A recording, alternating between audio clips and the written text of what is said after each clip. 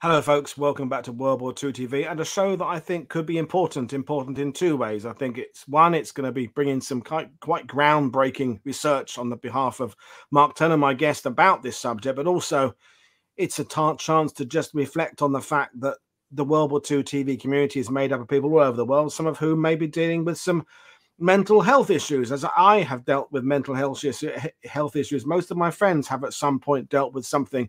And so just before we get into the show properly, I want to remind people that, or tell people that in the description below, I've put some links there to various hotlines for people who are serving in the military, US, UK, international base. So if you're watching this now, you've seen suicide in that title, and you've got any kind of issues, then there are people out there to speak to. So I don't normally do this at the beginning of a show, but I think it's an important subject, so I want to do that. So, and the other thing I want to say before I bring Mark in is I'm going to invite you to watch this show in two types of ways, in that there's lots of information on the slides Mark has prepared, lots of data, lots of graphs. So you can either kind of just watch it and kind of go along with the commentary and the discussion and not read all the stuff on the slides, or if later on, for example, you want to watch it a second time and pause and read all the information on the slides, you can do that for, if you like, a deeper dive. So it's kind of two options of watching the show, but that's the information out of the way. I'm going to bring Mark in. It's been a while since Mark's been on the channel, so I'm glad to have him back. So good afternoon, Mark. How are you today? Doing quite well. And you? I'm good. So yeah, important subject. So before we bring the slides up, you've been working on this. You proposed this as an idea, months ago now, and we finally got to a point where there was a gap in the schedule. So, what you're an analyst. You look at this stuff. We've talked about crime. What was your inspiration, if you like, for looking at this subject? What did you think we should know about this that we didn't? Well, so based upon my reading over a number of years, and of course you and the viewers do quite a bit of reading as well, and hello to everybody out there in War II TV land. But just seemed to be a topic that I didn't really see much written about, didn't see an awful lot of analysis. Like periodically you might run across, the one-off story. In fact, there are a few individuals today that will probably gloss over a bit because you probably already know, the basics of the story. But there's just so much, I think, that's not, known about it. And I don't think it's necessarily an instance of trying to cover it up or whitewash it or anything. It's just hasn't really been discussed, I think, in sufficient detail. And for me, and I think, of course, this relates back to some shows we've done together previously, that I'm always looking for topics that have, practical applications. So I think, and in fact, and forgive me for, this is what's popping into my head at this second. You'll recall at one point we were doing a military crime show and talking about rape, and I think the comment was that it is as much an issue today as it was back then. So I think transitioning, like a hard transition back to suicide, not trying to really conflate the two, but this is as much an issue, I think, today amongst the population. And of course, you see variations between countries. Very much an issue in our military. So if I can go out and do research about a topic that really hasn't gotten much attention, that will actually do some people good, I think, today, then that's why I want to do this, and that's why I want to share the information. So, well, exactly. I mean, if we were to determine that there was a fault with a particular carburetor on a Sherman tank engine in 1943, finding that problem is not going to help us today. There's no. It maybe understand why they broke down the battlefield more, but there's no practical application today. But why people take their own lives is an issue that is as much of an issue now as it was back in World War II. And of course, as we will discuss, there's no blanket explanation for this. I've looked at your slides. We can make some conclusions from facts and figures and data, but we can't possibly, the two of us, analyze why all those individuals that did feel that compulsion did so and what brought them there. So it's a study of information at hand, realizing that we only have half of the information. Yeah, that's sort of best case, and I'll probably mention that again as we move through or proceed through the presentation. But it's in a way, again, and I'm sorry I keep referring back to the military crime presentations, but it's it's very, very challenging to pull the data set together, and I think that's going to become apparent as we work our way through this. Again, I think this is a great opportunity, perhaps for someone. I'll speak for myself, my age, and we're about the same age. But hopefully somebody will watch this, maybe is in their 20s or 30s or in graduate school. I mean, there is definitely a book's worth or a PhD dissertation's worth of work to be done in the archive. So hopefully this is just getting us started.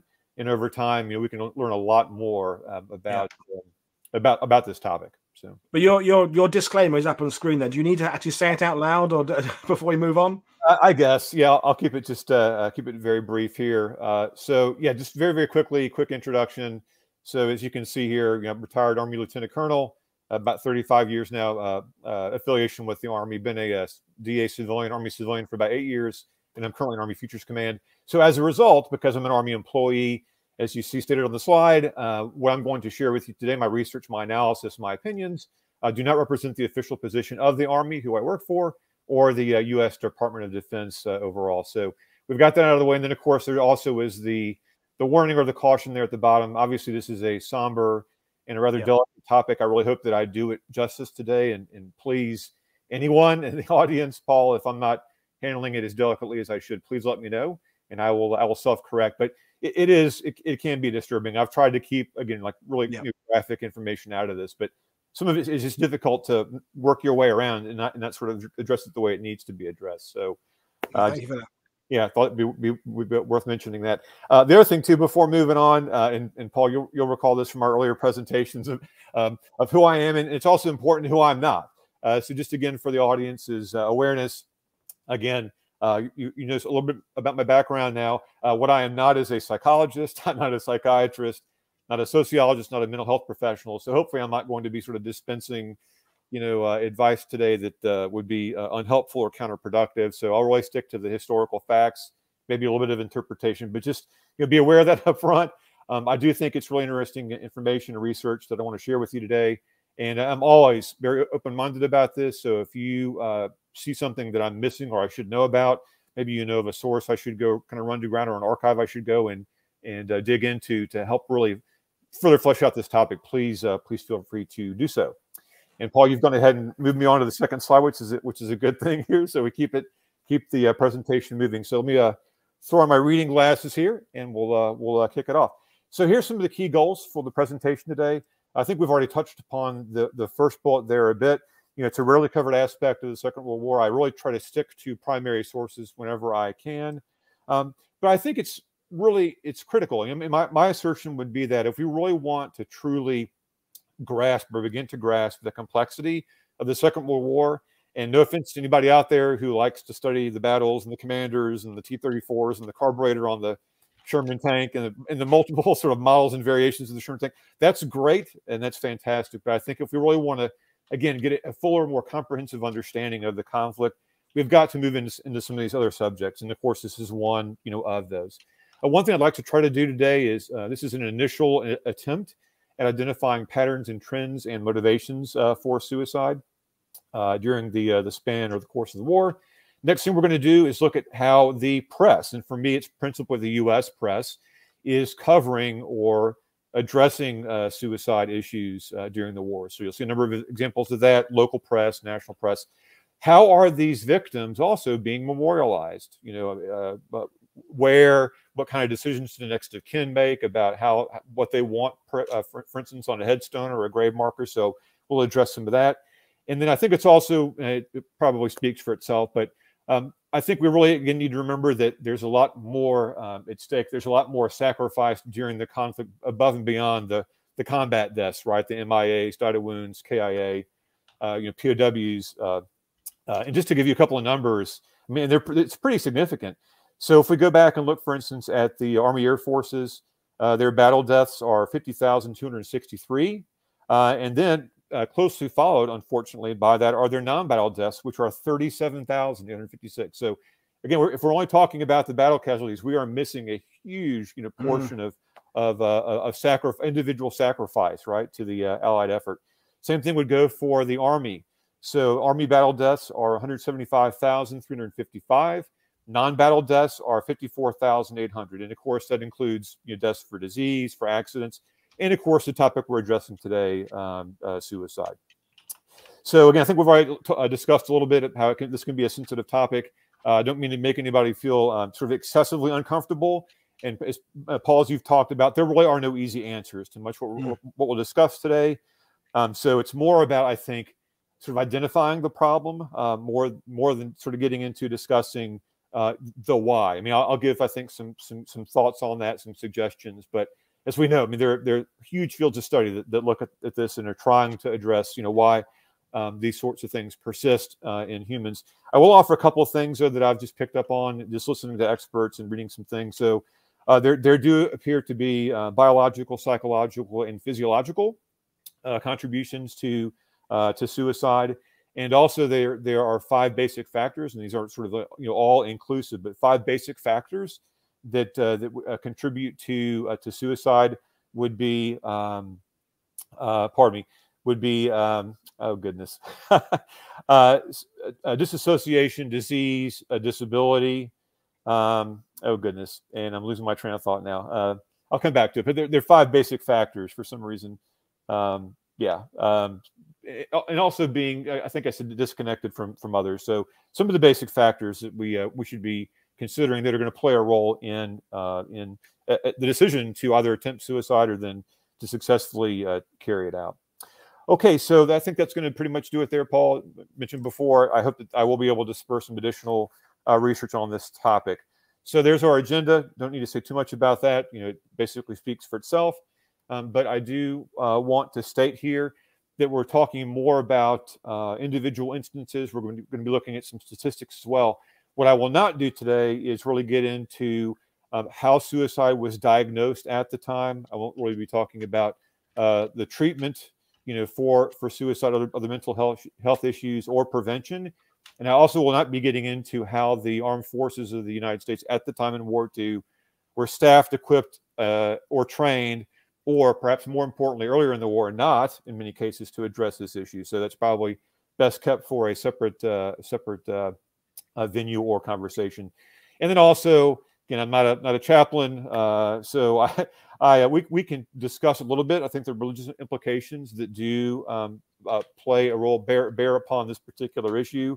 We can go through some of that, but again, I won't be pulling out the Bible or quoting sort of sections of the Torah or something right during our presentation today. But I think absolutely religion is going to play a role in our conversation.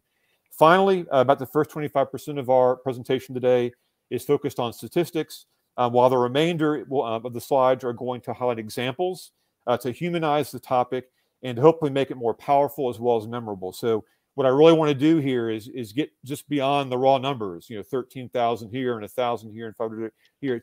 It's looking at the names, right? The names and the lives that are impacted either directly or indirectly behind those numbers. So we'll spend a lot of time looking at that type of information. Okay, Paul, so if you're ready, we can go ahead and move on. Okay, so let's begin with some of our statistics. We'll get those out of the way, working macro to micro, and then we'll go into our individual examples. And so I start off here with an individual perspective on suicide. So the table here, I hope you can read, are average suicide rates before, during, and after War II. And the rates here reflect rates per 100,000 per year. So it's not, to me, entirely clear how the scholar, and it's a Dr. David Lester who put this chart together, how exactly he is bounding war, because I know, Paul, you've dealt with this in the past. Does it start in 1937, yep. 39, 41? When does it end exactly? 45? Does it go beyond that? So that's, I think, a little bit ill-defined here. But I think we can generally agree we're looking at about probably the 39 to 45 time frame for the wartime period. And what you can see along the left-hand side of the chart are a number of participant or non-participant nations that, again, Dr. David Lester, he's a recognized, a leading scholar in this particular field in studying suicides. So I don't know if he selected these particular nation states because he could get the data. Perhaps that is the case. I mean, I think that there are some glaring omissions, but I think this is certainly moving us in the right direction for getting a handle, at least on the analytical statistical side of things. So as you look at this, yeah, you'll probably note rather quickly that there are some countries that are absent. But we'll work with what we have here. So you do see a number of participant nations.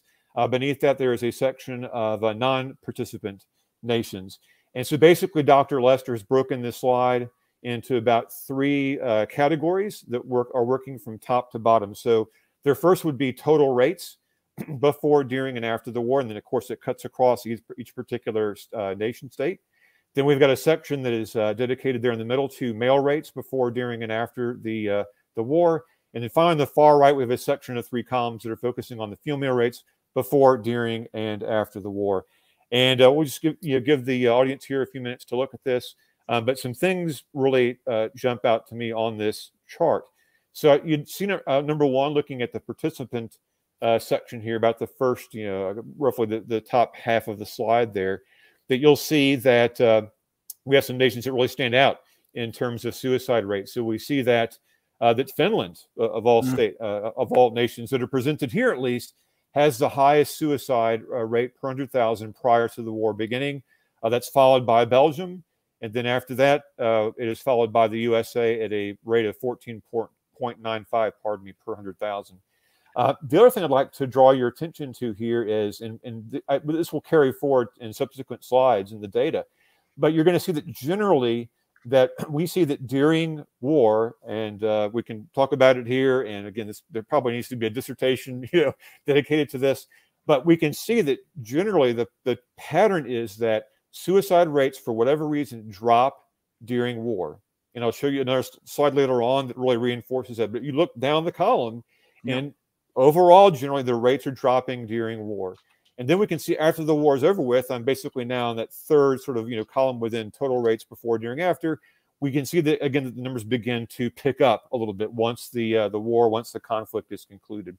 The next thing you're going to see in the middle section, the middle category with male rates, is that if you take that and then compare that with our female rates, you can see that male rates are significantly higher than female rates, and that does not appear to be sort of unique to any particular country. Across the board, we see that males, unfortunately, of course, this would also go for women as well, but they are committing suicide at a much higher rate than the women are. And again, we're seeing the same sort of pattern where you've got higher numbers before the war, it drops during the war, and it begins to pick up back again, whether you're talking male or female, after the conflict is concluded. Then the last thing I'd want to bring to your attention, of course, I had highlighted, because today we're talking about War II U.S. military suicide. I've got the USA section there in a red bordered box. What really surprised me too here when I first got my hands on this slide is that actually of the nation states that are included here, it's actually Switzerland, of all states, that actually has the highest suicide rate before, during, and after the war. Why? I mean, it's a neutral nation. We do know, and we talked before during the military crime presentation about there are some accidental bombings, of Switzerland during the war. Of course, there are a number of Allied and Axis flyers that are interned in Switzerland during the war, but they aren't directly sort of impacted by it. So why is the number literally almost twice as high as the USA? Great question. So Paul, if you'd like to chime in, or anybody else, please feel free. But that's certainly to me a bit of an enigma why it is so high. Okay, well, I'll go ahead and move on then. So our next chart is going to move from the international to the national. And my source for this is, it's referred to, the title is Vital Statistics of the United States, 1945. And it was published in 1947, shortly after the war was concluded. And so I'll just point out a couple of things here, and then we can move on to our next chart. So what I really wanted to focus your attention on is, again, this section that's in the red bordered box, to give you a sense for how suicide amongst the U.S. population is being carried out. So this particular chart is not exclusive to a U.S. military population. In fact, I'm not entirely certain that they're even including the U.S. sort of military population within these numbers. Clearly includes civilian population, right? No doubt about that. But we will see as we move on through the military statistics that we see that there's a close correlation between those methods of suicide that are being used by civilians and by the military. So let me just move forward here on my bigger screen so I can read some of these numbers, although I have my reading glasses on as well. So I've got just really the top 4 here that I wanted to highlight to you. For the top 4 manners in which, or methods that individuals are using to commit suicide. So well, let me give you the headline figures first. So for calendar year 1944, we have a total of 13,231 suicide deaths amongst the U.S. population. That's going to pick up the next year in 45 to 14,782. Pardon me, 83. Forgive me.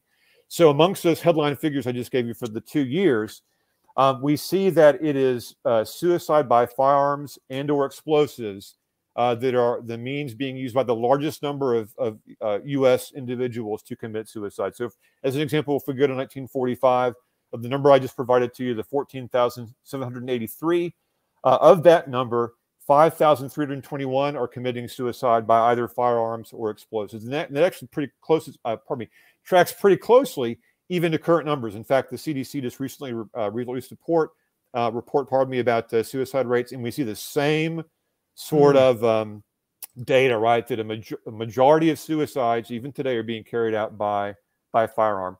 The next number that we see of our top 4, next highest number there would be suicide by poisoning.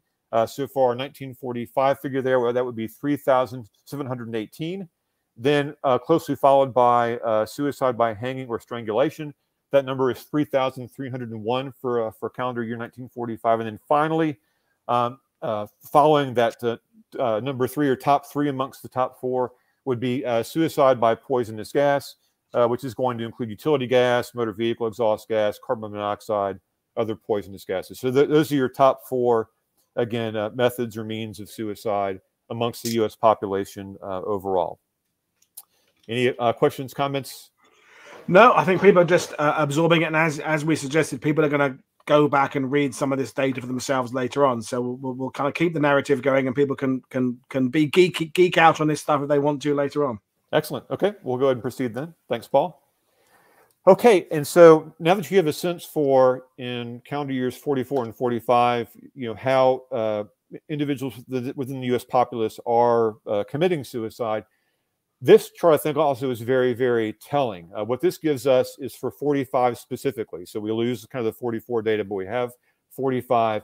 And what this does for us is then it breaks down those numbers that we saw before. So, for instance, it's the, let me go back here one slide. So we said it was, 14,783 overall for successful suicide attempts in 1945. So we work with that figure. And then here it's broken down by race, and it's also broken down by gender. So what can we take from this particular chart? Again, I want to focus your attention at the red bordered box at the very bottom of the slide.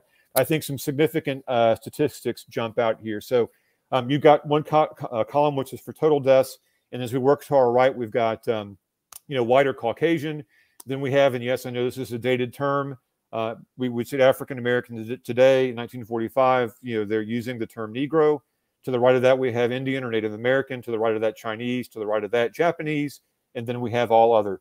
So what do we see within the data? So we see that by a significant, glaring majority, that Caucasians are the ones that are committing suicide in 1945 at the highest rate. So if we go back to my previous number, I think it was 14,783. That number, almost 11,000 are Caucasian males. Beneath that, amongst Caucasian females, it is over 4,000.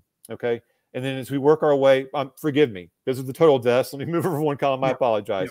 Yeah, of that number, forgive me, it would be 10,374 for Caucasian males, and it would be 3,920 for Caucasian females.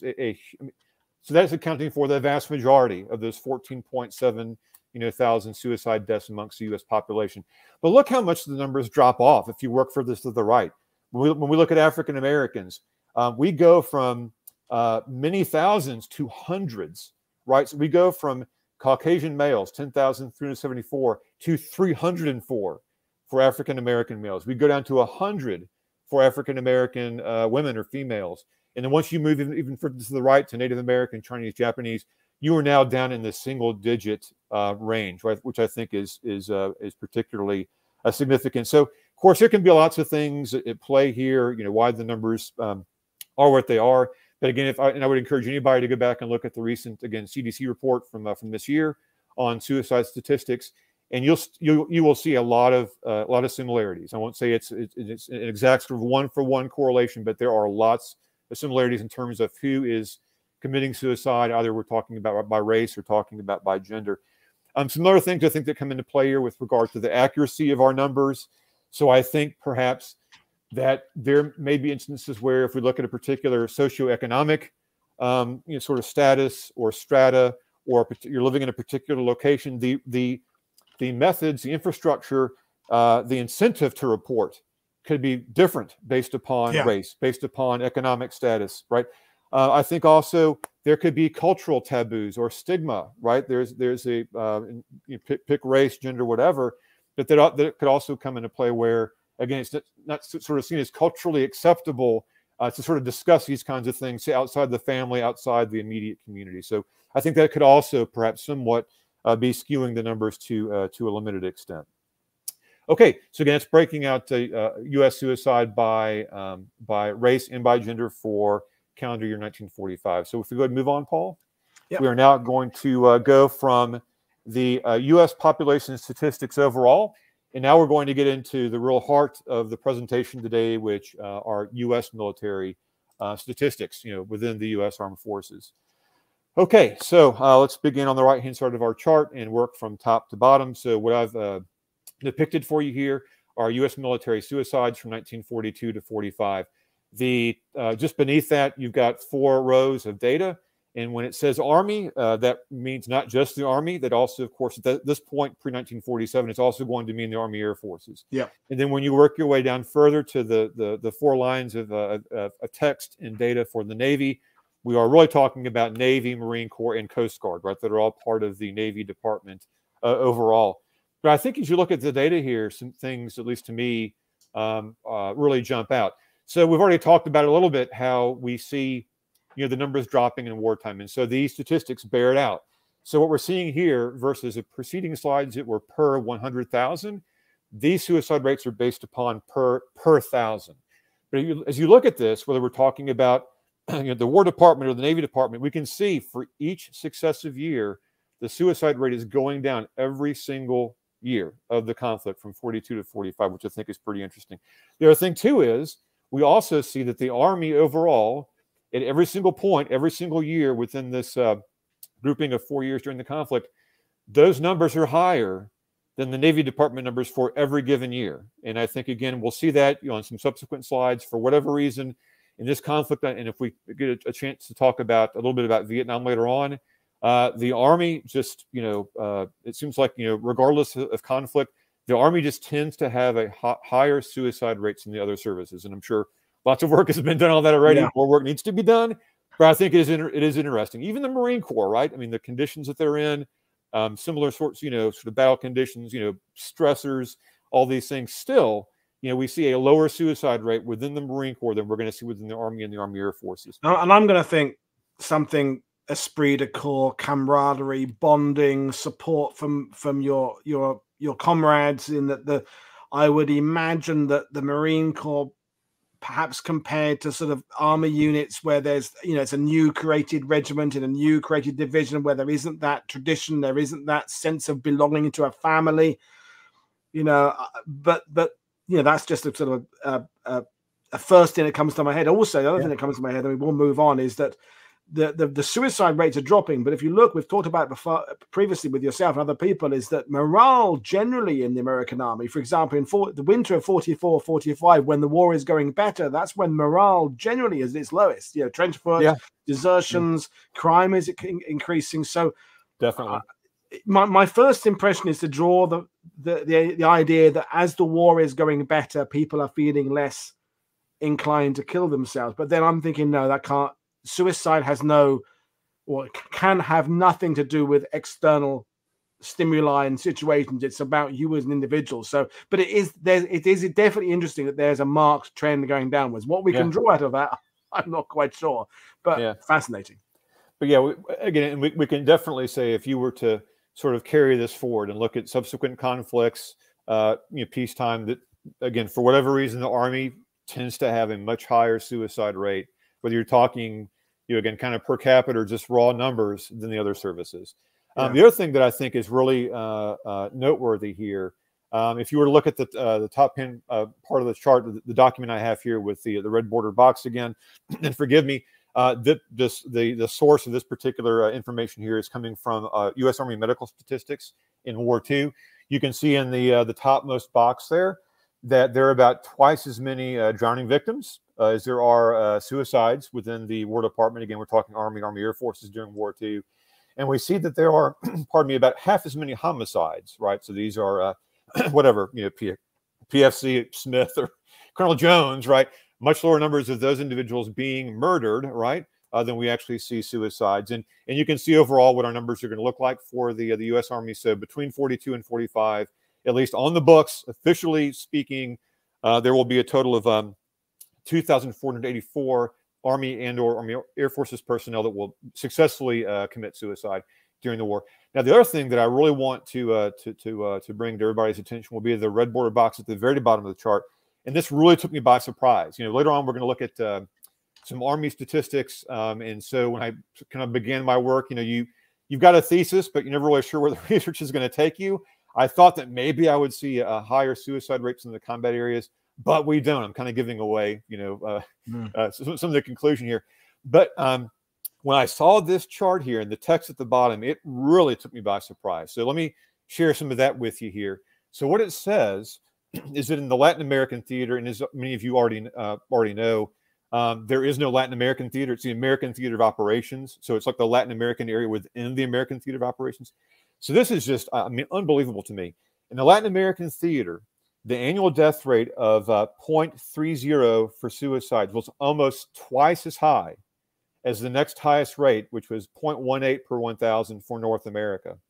Okay, and then taking it a step further, the Latin American suicide rate, or soldiers or airmen in Latin America, again, if we were to look at the Asiatic Pacific Theater of Operations, their rate is 0.14 per 1,000 for the Southwest Pacific area, MacArthur's operational area.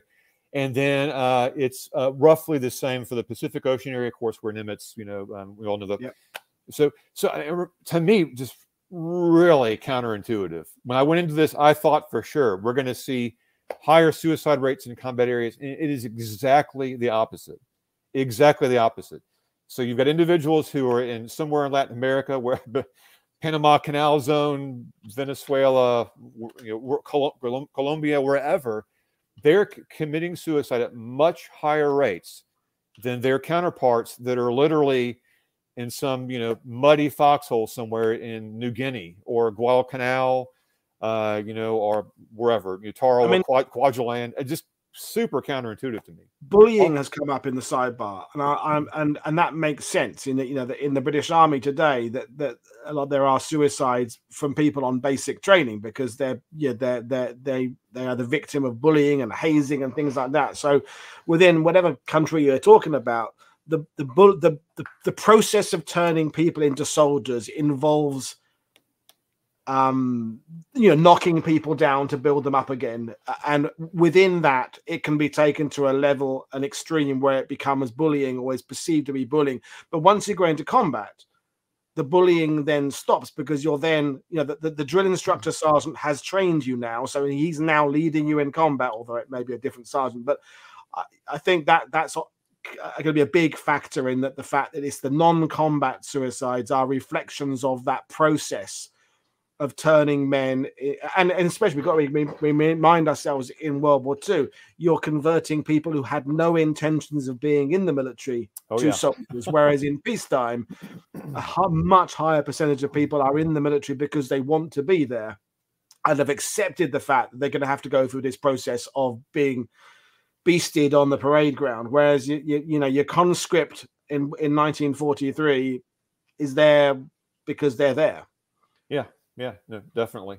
And unfortunately, for whatever reason, when the Army was putting together this particular document, I don't know why, but they talk here about Latin America, North America, Southwest Pacific area, Pacific Ocean area. For whatever reason, they don't include the ones that we all know so well: the ETO, Mediterranean Theater of Operations, North African Theater of Operations, the India-Burma Theater. Don't know why, but I suspect that given that omission, that those suicide rates must be either, at the same that they are for the Pacific Theater of Operations, or perhaps even lower, right? Which is why they might have been excluded from that. But again, to me, really counterintuitive. You would just think that, again, you're on some island somewhere, malaria infested. None of the comforts of home and all this.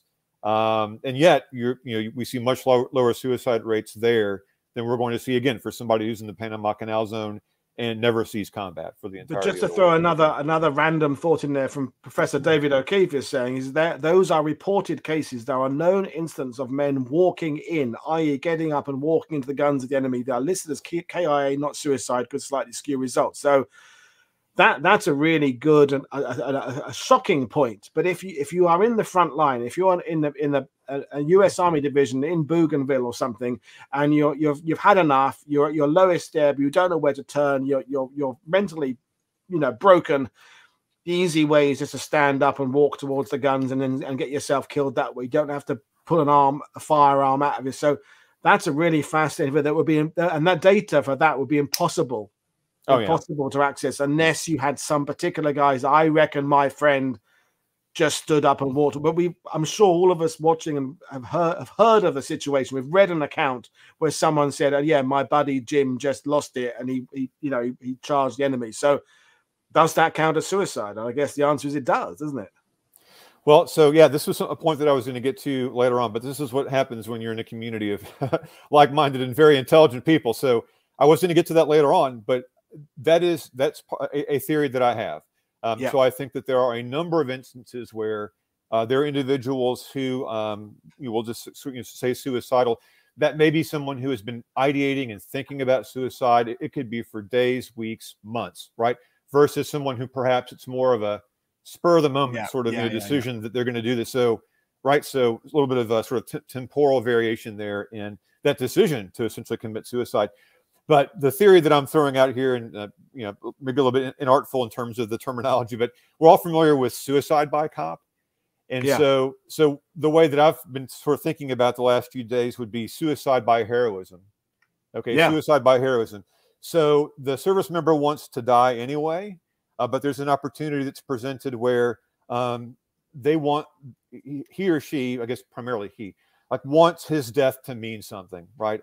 Like I want to die anyway, but let me go charge this machine gun nest or throw a demolition charge into a pillbox, whatever it is. I want my death to mean something, and you want to be perhaps remembered for something above and beyond just, and like literally above and beyond. We're talking about awards for heroism and gallantry. Want to be remembered for something above and beyond just, he couldn't take it anymore and he shot himself. So I think that also comes into play. And of course, all these manly notions, masculine notions of being considered brave that I think also play into that. So that's my theory. And it's good to see that someone more intelligent than I perhaps, is willing to meet me in the middle on that, suicide by heroism. But I absolutely think that there are many, and we'll never know the answer to this empirically, can't ever, I think, prove this. But yes, there have got to be KIAs, individuals who died of wounds that again, were suicidal, but just said, hey, if I'm going to do this, again, I want it to be sort of, notable, and I'm sort of giving back to my mates, my teammates, if I'm going to take this final step to end my life. And in the U.S. Army, getting the $10,000 that your family get if you die in combat. So important. So important. And they get the letter informing you of your death. They also get a medal posthumously that the family can have, and they can hold on to the idea that young Jim died the other side of the world, defending the world against tyranny, as opposed to my son was so broken mentally, he took his own life. We're in danger of going off down a massive rabbit hole here. So we'll move the slide on because there's some amazing data coming your way, folks. So back to it, Mark. Yeah, and Paul, I will get back to your point here earlier about benefits. It's going to come into play with line of duty, sort of investigations and determinations that I'll talk about later on in some Army and Army Air Forces numbers that we'll see at a later time. Okay, so you've now seen some more specifics on, again, the War Department. So we're talking Army, we're talking Army Air Forces. Now I have the numbers here for the Navy Department. Again, what is reflected here will be not just the Navy, but also the Marine Corps and the Coast Guard. And so this comes from the annual reports of the Surgeon General, United States Navy. And so the Navy Department goes beyond just providing the numbers in terms of deaths, but they also give us attempts as well. So you can see that there are far fewer successful attempts than there are just attempts where, for whatever reason, didn't kind of work out as the individual intended, or they had second thoughts. But again, like we talked about earlier, the suicide rates, this significant dichotomy between what we're seeing in the Army and the Army Air Forces and what we're seeing within the Navy Department. So overall, versus I think it was what 2,484 for the Army and the Army Air Forces. Within the Navy Department, at least as reported by the Navy Department here, official statistics, they will have only 678 like officially recorded suicide deaths within the department. And that's from 41 to 45. So a significant variation. Now, of course, we also need to bear in mind that the Navy Department, so again, Navy, Marine Corps, Coast Guard, if you look at your 45 inch strength numbers, it's about half the size, right? About half the size, roughly 4 million, right? As opposed to the Army and the Army Air Forces, which are about 8.2 million. So about half the size. But even with that said, if we were to take the 678 multiplied by 2, that is still significantly lower, right? You're around what, 1,350 or something? Not even close to the 2,484 that we see amongst the Army and the Army Air Forces. So it's still quite a dichotomy, disparity between the services and the departments there. Brilliant. Okay, so I think that's it on that chart. So this is a really fascinating study that was done, a scholarly study that was done a few years back. You can find it online if you want. It was published by let's see, it was the Journal of the American Medical Association. The actual article's called The Historical Examination of Military Records of U.S. Army Suicide, 1819 to 2013. So, of course, between what, I guess about 1917 and 1947, the numbers here are also going to reflect the Air Service, later the Air Corps, and then finally the Army Air Forces. So for that period, you've got, both represented. And then our suicide rate here jumps back to per 100,000 per what we were seeing on preceding slides, where it was per 1,000. So if you look at the upper right-hand corner, we've got our key, and it reflects that the dark blue are our peacetime suicide deaths. The kind of the light brownish color there is during a period of active war. And then if the bar is white or grayish, I guess, it's an overlapping active wars. And the one time we see that here on the chart, of course, would reflect both Operation Iraqi Freedom and Enduring Freedom, between about 2002-ish and about 2012. It's overlapping periods there. So, and again, in conversation here with very, very intelligent people, and I think you look at the chart here and those variations in color, and what jumps out to you is that irrespective of previous conflicts, Civil War, Spanish-American War, World War I, War II, Korea, Vietnam, even the Gulf War, what happens during a period of conflict, during a period of war? The suicide rates in the Army, and then, of course, later on the Army Air Forces, they drop every single time.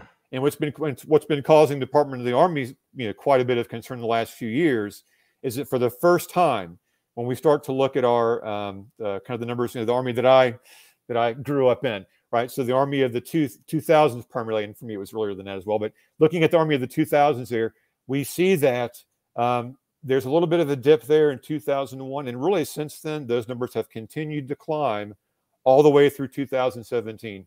A complete anomaly, completely sort of contradicts the patterns that we have seen throughout history, going all the way back. Right? I guess in this case, this is showing you up to the period just before the Mexican-American War, right? So what's happening? What's different now that would cause the numbers to continue to climb versus dipping, right? Kind of this, bit of a not a plateau, but a dip, right? And perhaps a plateau later on, in the numbers. Just really fascinating and unusual. Paul, to get back to a comment that you made, I think maybe why we see this in conflicts that precede OIF and OEF would be that I think during wartime, perhaps you might an individual might have again suicidal ideation, sort of thinking about taking out that unfortunate and final act. But I think in wartime, even individuals like that, there's a sense of purpose, right? Yeah. I mean, it's serving the greater good. You've got a reason to continue living. So there's the purpose. There's a unity of effort. We're all in this together. Where it's it's all the Americans, or it's the Brits and the Canadians, the Americans. You kind of get the point here. We're in this together. There are sort of grand strategic, and operational objectives to be met, and we all need to be in this together. So it's again purpose. It's unity of effort. It's also in many instances here a just war. right? And it would be interesting to see sort of suicide statistics, if you were to look at, a just war context or a popular war context versus what we might consider to be like an unpopular war or again, an unjust war, if you were to look at this in terms of international humanitarian law. So I think that also plays a role too, just war. And then finally, again, if Paul, you talked about, you're part of a platoon, air crew, whatever it is, you're part of this team, and you don't want to let your buddies down. So I think that definitely, from my humble perspective, comes into play. But with all that said, again, why is it that when we come to the 2000s, we see much the opposite? That's a massive, great rabbit hole about where we are today with our society and the problems of social media and everything. But I also think that it might just be to do with the attention you get in a war. I mean, not just, and it's not whether it's positive or negative, because World War II was a popular war. Vietnam wasn't a popular war, but at least you're being talked about. At least people are aware of you. And that would apply to whatever profession you're in. In that, look at the during COVID, we suddenly remembered what doctors and nurses and ambulance drivers are doing all the time. So suddenly you're remembering that aspect of society. So in wars, the military are you're on the front pages, and right. So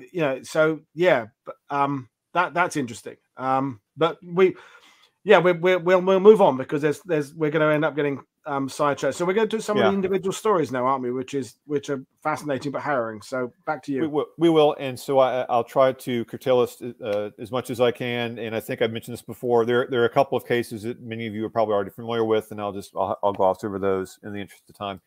Okay, so what I start off with, now that we've looked at the statistics, international, national, within the military, we're now going to take a look at some senior leaders that commit suicide at some point, during the conflict. And so what I've tried to do here, again, there really is no sort of comprehensive data set that's easy to go to, like this one file group in the archive. It's really hard to pull this together. But what I've attempted to do through my research is to give you examples of these senior-most leaders I can find from each service, where I can determine conclusively, definitively, that yes, they did indeed commit suicide. So we're going to start off here with the senior-most leader that I found for the Army. And before I get into his story, some of you probably are already thinking about and are familiar with Colonel Kenneth Kinsler. Kenneth Kinsler. He was the commander of the 503rd Parachute Infantry Regiment out in the Asiatic Pacific Theater of Operations. So there's lots of speculation, presumed suicide, lots of sort of back and forth. Because I couldn't find definitively, again, conclusively, that yes, we know beyond the shadow of a doubt. If I could get his casualty file, I would know, right? But short of that, it's a presumed suicide. So that leaves us with Lieutenant Colonel Charles T. Kennedy, who I do know for a fact that yes, he did commit suicide. So, and of course, it begs the question, right? And this can't be the senior-most person, right, in the Army. There have to be other examples, but I'm still digging. I'm still looking. Okay, so a little bit about Lieutenant Colonel Charles Kennedy, and I give you the excerpt there from essentially the obituary that ran in the paper at the time. So I'll give you a second to read that there. Veteran of World War I and War II. In fact, he's in the same unit, the 23rd General Hospital, in both conflicts. He is the chief of essentially dental services for that particular general hospital. And I think, and I'm not sure how well the audience here can read the text in the newspaper article there, but it talks again about his background. He was going to write a unit history of the general hospital, all the basics. But this is where we begin to see how the press, how sort of externally and internally these deaths are being sort of handled and communicated differently. So there's nothing in that article at all about suicide. And what you will usually see in the local or regional presses, normally what they'll say is things like, oh, well, it was a sudden death, or it was an accidental death. I have yet to find an article in a local paper that says Soldier X, Marine Y committed suicide. They're always sort of, taking it from like an oblique, indirect sort of perspective. Okay. So that's the official obituary. But then if you were to look at the unit history there at the very top of the screen, let's see, let me just advance some slides. Yeah. So what it actually does say when we go to the unit history, it says one tragic episode took place during the 1-year stay at Fort Meade. Major, later Lieutenant Colonel Charles Kennedy, Chief of Dentistry, committed suicide by hanging from the rafters in the barracks room. It had a very depressing effect on the entire unit, and then one of his colleagues, the colonel, was appointed to accompany the body home. So we have what's being communicated to the populace, right?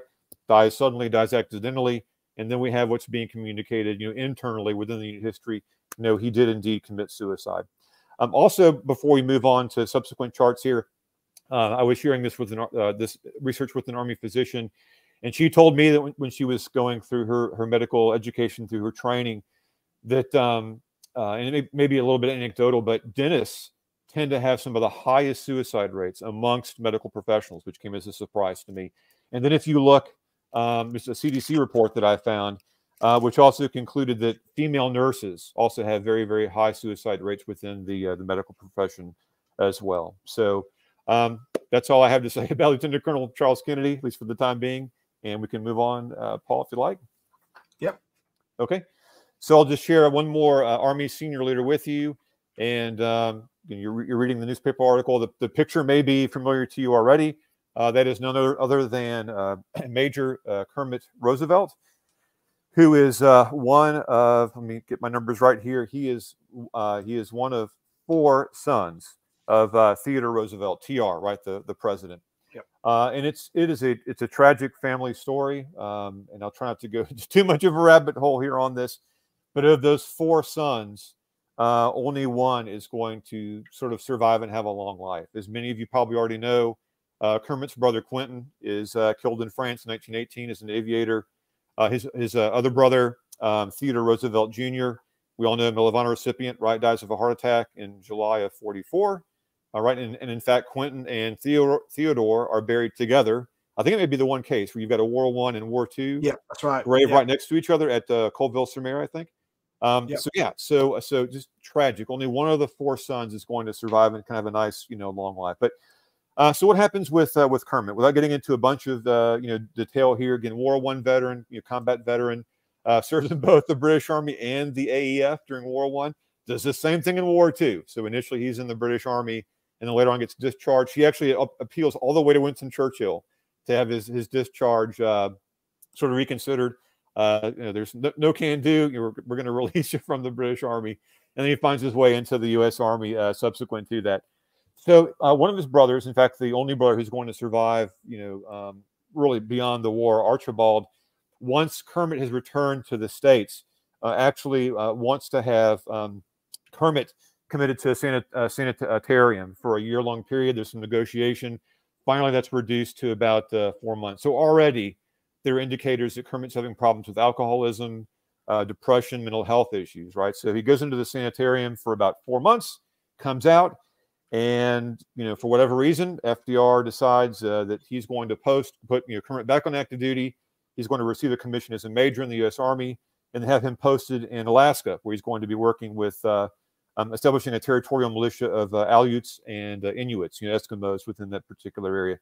So then fast forward, again, things aren't sort of getting any better at all for Major Roosevelt, for Kermit. So on the 4th of June, 1943, he will commit suicide by a self-inflicted gunshot wound to the head, found by one of his friends, a doctor.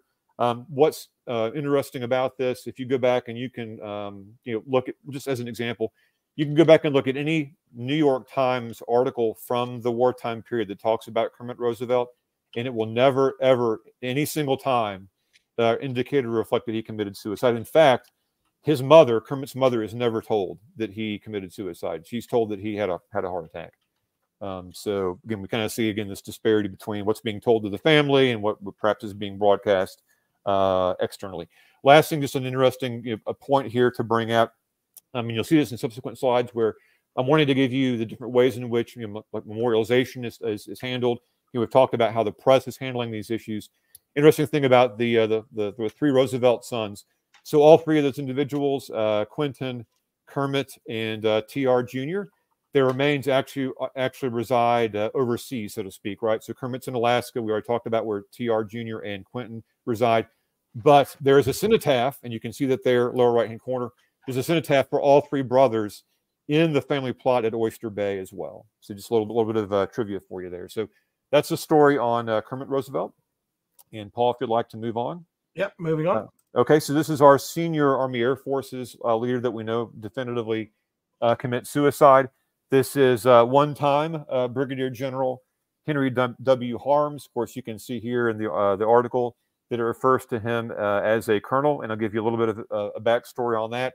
So, yeah, basically he's a West Point graduate, class of 1912, goes into the cavalry initially, then goes into aviation. He's on the right, career trajectory. Things are going well for him.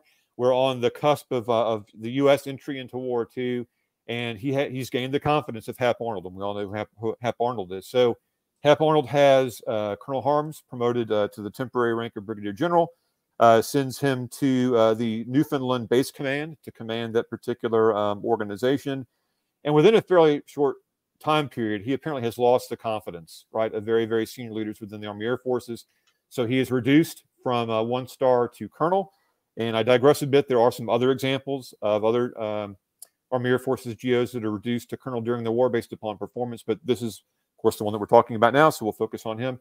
So Colonel Harms, once he is reduced from 1-star to colonel, he will spend the rest of the war essentially in training commands in the States. Will never have another combat command, outside the United States. Subsequent to that finite time period during 1941. If you were to look at the article, talks about his death specifically. So again, self-inflicted wound there, a gunshot wound. And it would appear as if this might be attributed to some sort of, chronic illness, because it does talk at the bottom of the excerpt there from the article that he is on convalescent leave at the time that he does commit suicide. So that certainly might have played a role. Of course, there's the other piece too, loss of honor. Given the fact, and of course, like the pre-war Air Corps, it's not big, right? Everybody's going to know you've been reduced in rank for, right? But there's such a lengthy time period between 41 and 45. I think it's probably more of the illness, right, than it is necessarily the loss of honor, which causes him then to again take this final step in his life. Okay, and Paul, if you're ready to proceed here, okay. So we're now on our senior Marine Corps leader, and so that was Lieutenant Colonel John C. Donahue. And again, you got the text there, which comes from a particular article there on the left-hand side of the chart. We've got his a picture of him as a captain, so probably in the mid-20s. He's also a Naval Academy graduate, had done quite well for himself. In fact, he is the commander of the Marine barracks at Kaneohe Field on 7 December 1941. Right, so he's again done well, commanded well, in combat conditions, literally. First day of the war for us, right? So fast forward to 1944, he's now a lieutenant colonel, and the article, as we often see, gets some of the details wrong. He's actually a staff officer, working on a amphibious staff out there in the Pacific. But yet again, we see another example of an article where it says, okay, he's been killed in action, October 3, 1944. Tragically, and we see this in many instances, if you look at the text, where he's leaving behind a wife, he's leaving behind, in this case, 3 daughters. We see that again and again and again, unfortunately. And then we see he was buried at sea. Well, that's only part of the story. That again that's what what's being broadcast publicly, externally. If you were to then transition down to the muster roll data at the very bottom of the slide there, what the Marine Corps says is that Lieutenant Colonel Donahue died approximately 3 p.m. of self-inflicted gunshot wound, 3 October. 4 October remains buried at sea offshore Peleliu Island, Palau Group, Western Carolina. So we see what sort of the real story is, right, within the Marine Corps, but then we see what's being broadcast outside the Marine Corps. Okay, so I think that does it for Lieutenant Colonel Donahue. Okay, and I've got one example in here of a merchant mariner. He'd actually been in the Navy previously. And with all these senior leaders we're looking at for the Navy, as you all know, they're all pretty much Naval Academy graduates, so that kind of goes throughout. So an example here of a Navy officer, Naval Academy graduate, retires as a commander from the Navy, and then once the war commences, he then goes into the Merchant Marine during the war. Interestingly, Captain Charles Woodruff, that's who we're talking about here, had also been, just a bit of trivia, the governor of American Samoa, of all things, in 1914 and 1915. Had done very, very well for himself during his career. But we can see that once we reach 1945, and this is a 24 November 45 article, things have digressed, devolved significantly. And this article is fairly graphic when it talks about, how Captain Woodruff ended his life, how he was found, and those types of things. I don't want to focus so much on that, so much on maybe how he died and where he died or how he was found. But here's one of our first instances where an article is actually talking about a suicide note. So we begin to get some sense of the motivation, perhaps, or at least, what the individual wanted to communicate was his motivation or hers for committing suicide. So in this particular case, the article just says that detectives reported that a note was found in the room addressed to Captain Woodruff's wife, Ramona, out in LA. Says that he was despondent because he had missed his boat and he had no funds and no prospects of raising money. And it concludes with, "This is the easiest way out," is what he wrote. So a potential, at least partial motivation for why he decides to commit suicide in November 1945. Okay, so that's our example for the Merchant Marine. And I've got a few here for the, for the Navy. This is one that I think I'm just going to go ahead and gloss over. No disrespect to Admiral Moon. Easy to Google his name, Admiral Don Pardee. Very well known. Yeah, exactly. He's in Rick Atkinson's, in the Liberation trilogy, so you probably already know the story. So I'm just going to one thing I will say about this, and then we will move on. I just think it's interesting to look at some of these grave markers and to see what's inscribed on the grave markers. So in this particular instance, we find that the inscription is, "Eternal Father, strong to save, whose arm hath bound the restless wave.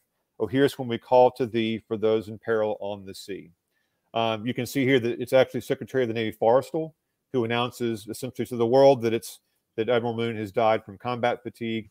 And rather ironically, unfortunately, we will also see that Secretary of Forrestal himself is presumed to have committed suicide. He actually falls out of a window at the Naval Medical Center at Bethesda, 16-story window. So he also has mental health issues once the war's. So it's interesting that the person who announces this himself is going to be a victim of presumed suicide once the war is concluded. Okay, moving on next to Captain Bode. I'll just get a quick drink of water here. Just while you're having a sip, it seems that with the reporting of the deaths, there wasn't obviously a standard protocol they were to follow.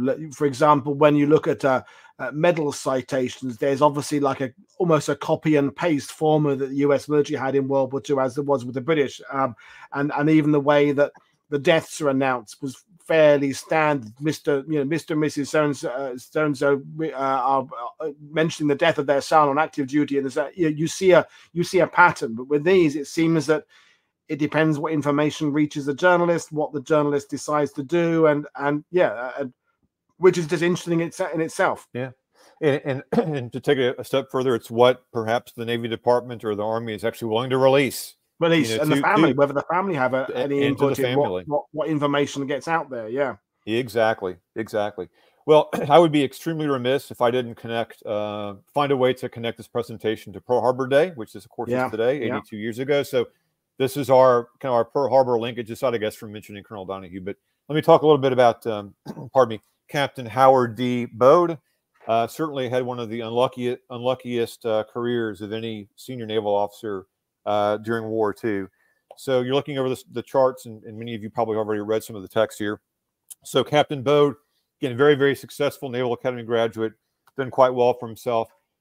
He is given command of the USS Oklahoma. I think we're all familiar with that particular battleship, right? And we know where it is on the 7th of December, 1941. He receives command of the Oklahoma about a month before Pearl Harbor. And we all know the story, right? Capsizes, multiple torpedo hits.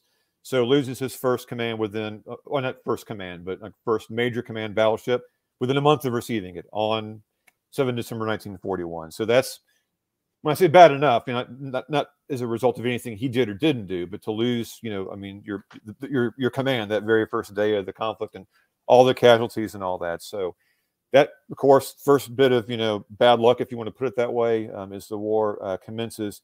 Then to go on from there, Captain Bode is going to receive command of the USS Chicago. It's a cruiser.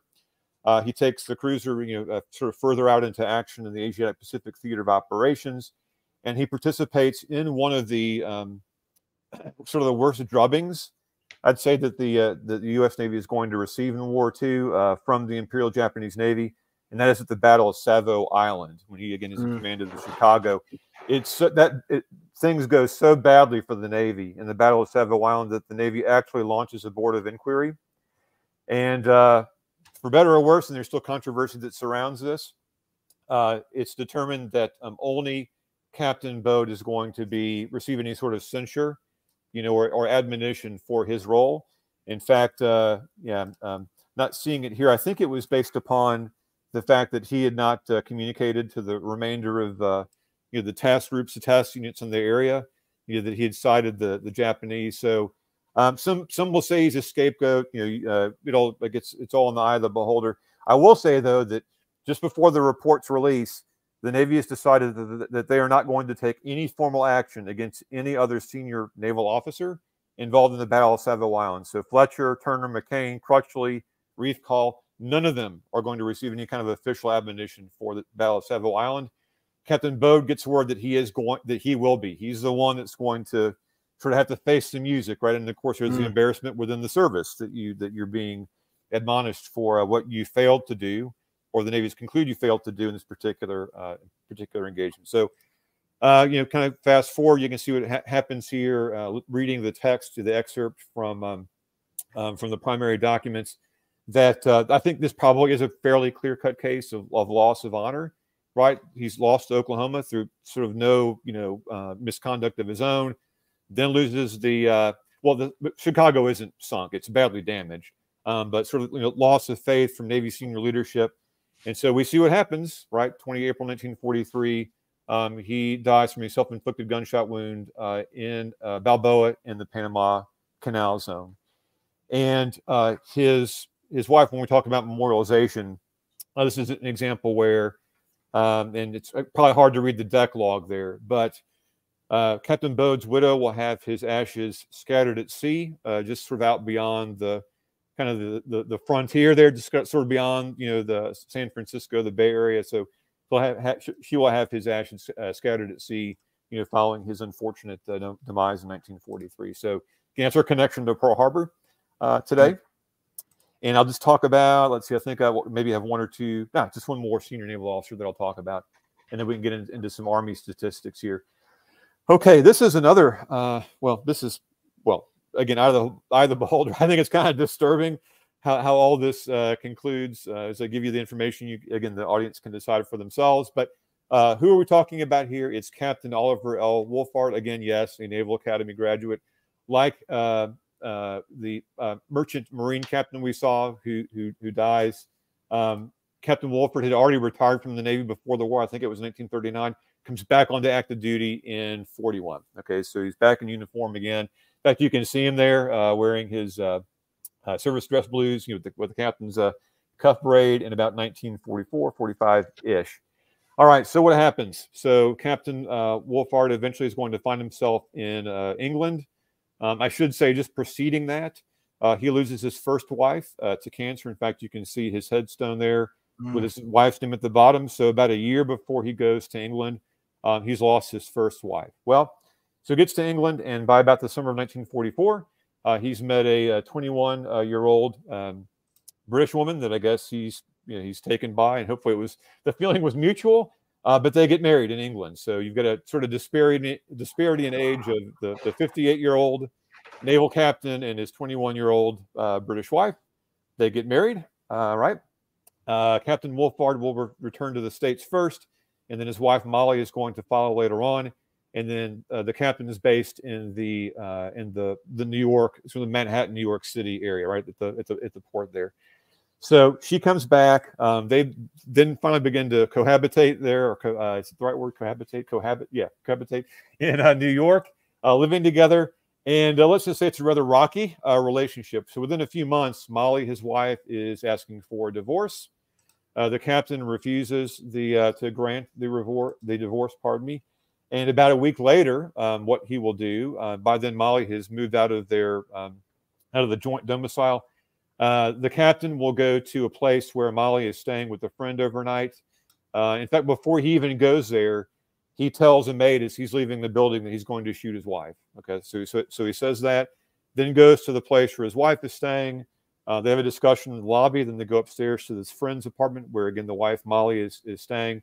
And then Captain Wolfhard proceeds to shoot his wife multiple times, then flees the scene of the crime, goes back, I think it says here, where, the downtown athletic club, and then ends his own life. So he commits suicide after he's attempted to murder his wife. Fortunately, she survives, and she will return to England after the war. But what I frankly find a little bit surprising about this, and it's just my opinion, but I do find it kind of surprising that as you can see here from the headstone, Captain Wolfhard, an attempted murderer, right? And if he had survived, would have been court-martialed. Is residing to this day in Arlington National Cemetery. So you can take that for what it's worth.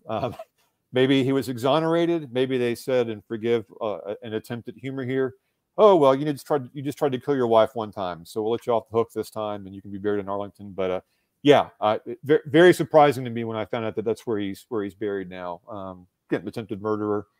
But anyway, Molly lived a nice, happy, long life after the captain met his demise there in New York City in early 1945. Fascinating. Yeah. So what we'll do now is move into what is the most complete data set that I've been able to pull together. And I'll tell you a little bit about that once I take a little sip of water here. Okay, yeah. So now from senior officers, and now we're looking at more junior victims of suicide across the services. So the data set that I'm working with here comes from, pardon me, U.S. War II hospital admission card files, and they cover all the way from 42 all the way to the Korean War.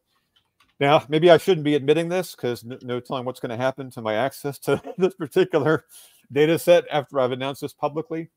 NARA, when they were going through all the admission card files, would go through and redact the medical diagnosis, sort of the reason for the medical sort of diagnosis of death for many of these individuals. So I can't go to, for instance, 42, 45 admission card records and be able to say definitively in the record where it states, okay, the diagnosis was suicide.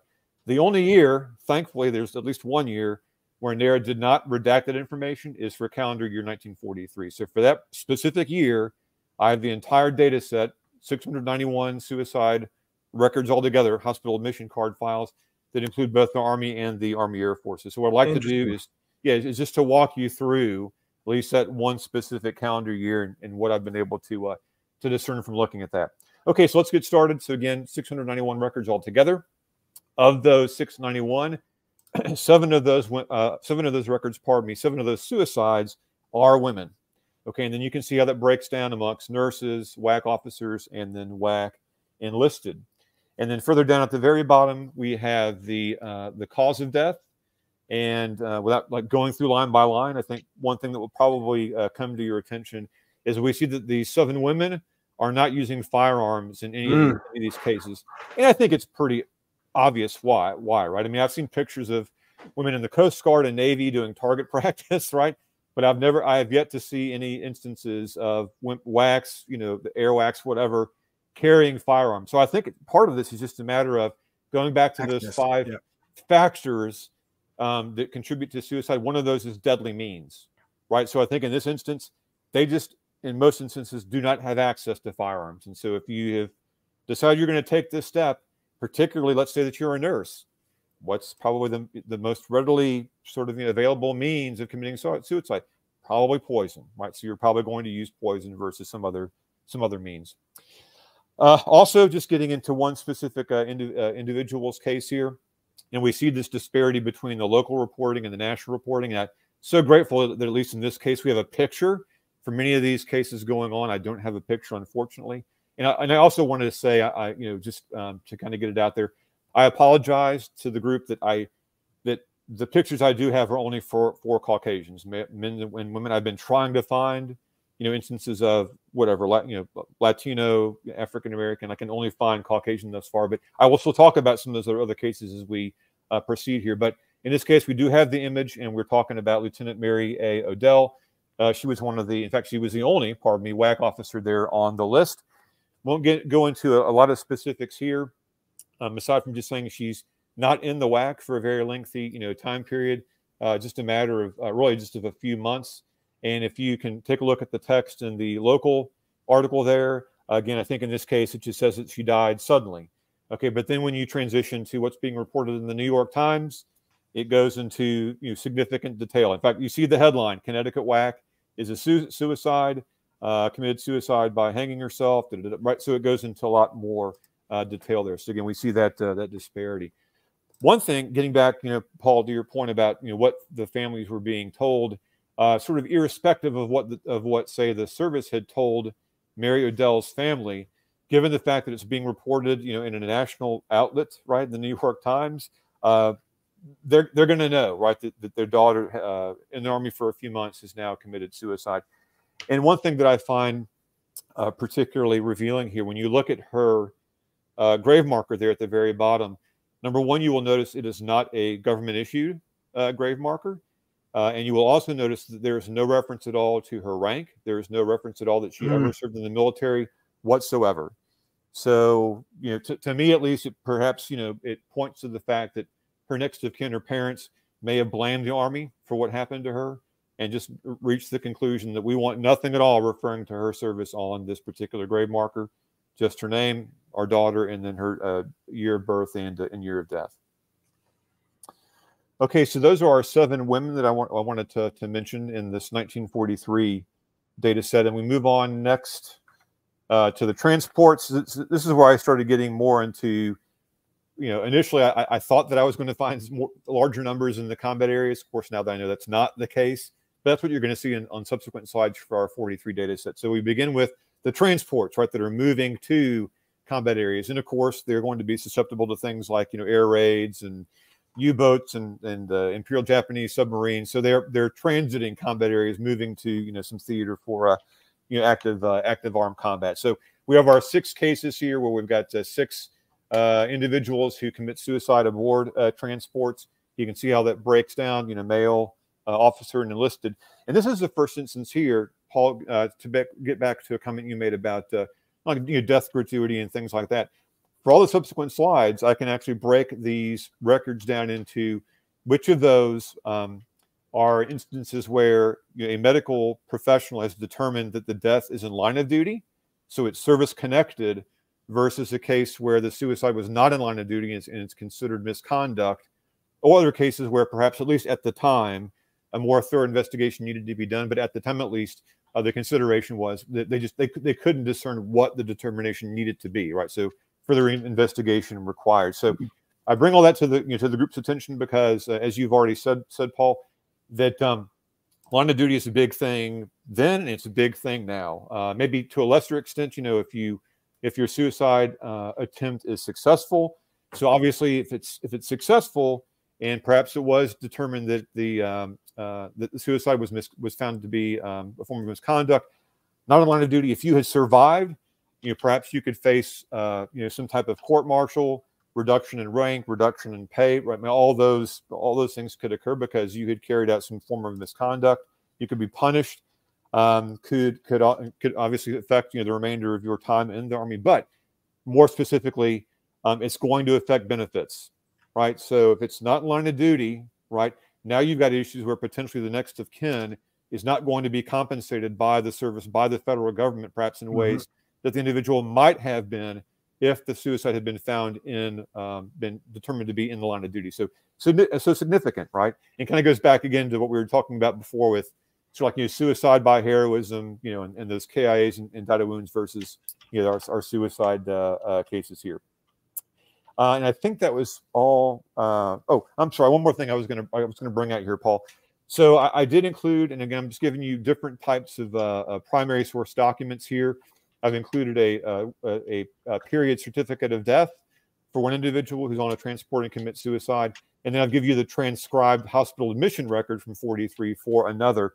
And the only thing I really want to point out here to you, again, when we're talking about motivations for suicide, in both of these instances, for these individuals, in both cases, the determination is they died as a result of what was called at the time dementia praecox, which in layman's terms is a chronic deteriorating psychotic disorder. So we can see, at least in this instance, it's perhaps a chronic mental health issue that's contributing to the decision to actually carry out successful suicide. Getting tripping over my tongue there. Okay, so we can go ahead and move on next. And now I'm getting again into the combat area. So we've got North Africa. We're seeing larger numbers here that perhaps you'll see on succeeding slides. I think the reason why is because from North Africa, they're not looking at one specific country. This is going to be French Morocco. This is going to be Algeria, Tunisia, and Egypt. So it's kind of aggregated into this North African number here. But, I mean, fairly significant. So, I mean, it's 34 out of 691 within North Africa. And you'll also see here at the very top that those records are going to run the entire calendar year. So we'll find examples from January to the very end of the year. Again, we've already talked about some of these sections, the officer versus enlisted, the line of duty determinations. But here we start getting into this, a discussion about, again, about how the suicides are being carried out. And we can see here with very, very few sort of variations or outliers, almost all of these individuals, Army, Air Forces, are committing suicide by gunshot primarily. And I think in one case it's by hand grenade. So almost all are by firearm. And I want to bring out two cases to you here. You can see along the top hand portion of the chart. On the left, Private Neff, he is one of the individuals that commit suicide. That's actually his marker there in Tunisia at the cemetery. Again, kind of tragedy piled upon tragedy. To the right of that is his brother, who is going to go, who's a sailor and will go missing in action the next year, and is buried at sea and is memorialized in Manila. So just within one family, right? One commits suicide and one missing in action or buried at sea in the Pacific Theater of Operations. Beneath that, and I mentioned before, I'm trying to bring in as much gender and sort of diversity and race that I can. So the newspaper article that you see there is for an African-American soldier who commits suicide in North Africa. And I mean, all these stories are just incredibly tragic. In this particular instance, where we're looking at Corporal Marsilius Hafley, very accomplished young man, had gone to school at Howard University, to study pharmacy, comes from a good family, all this. So he decides to commit suicide.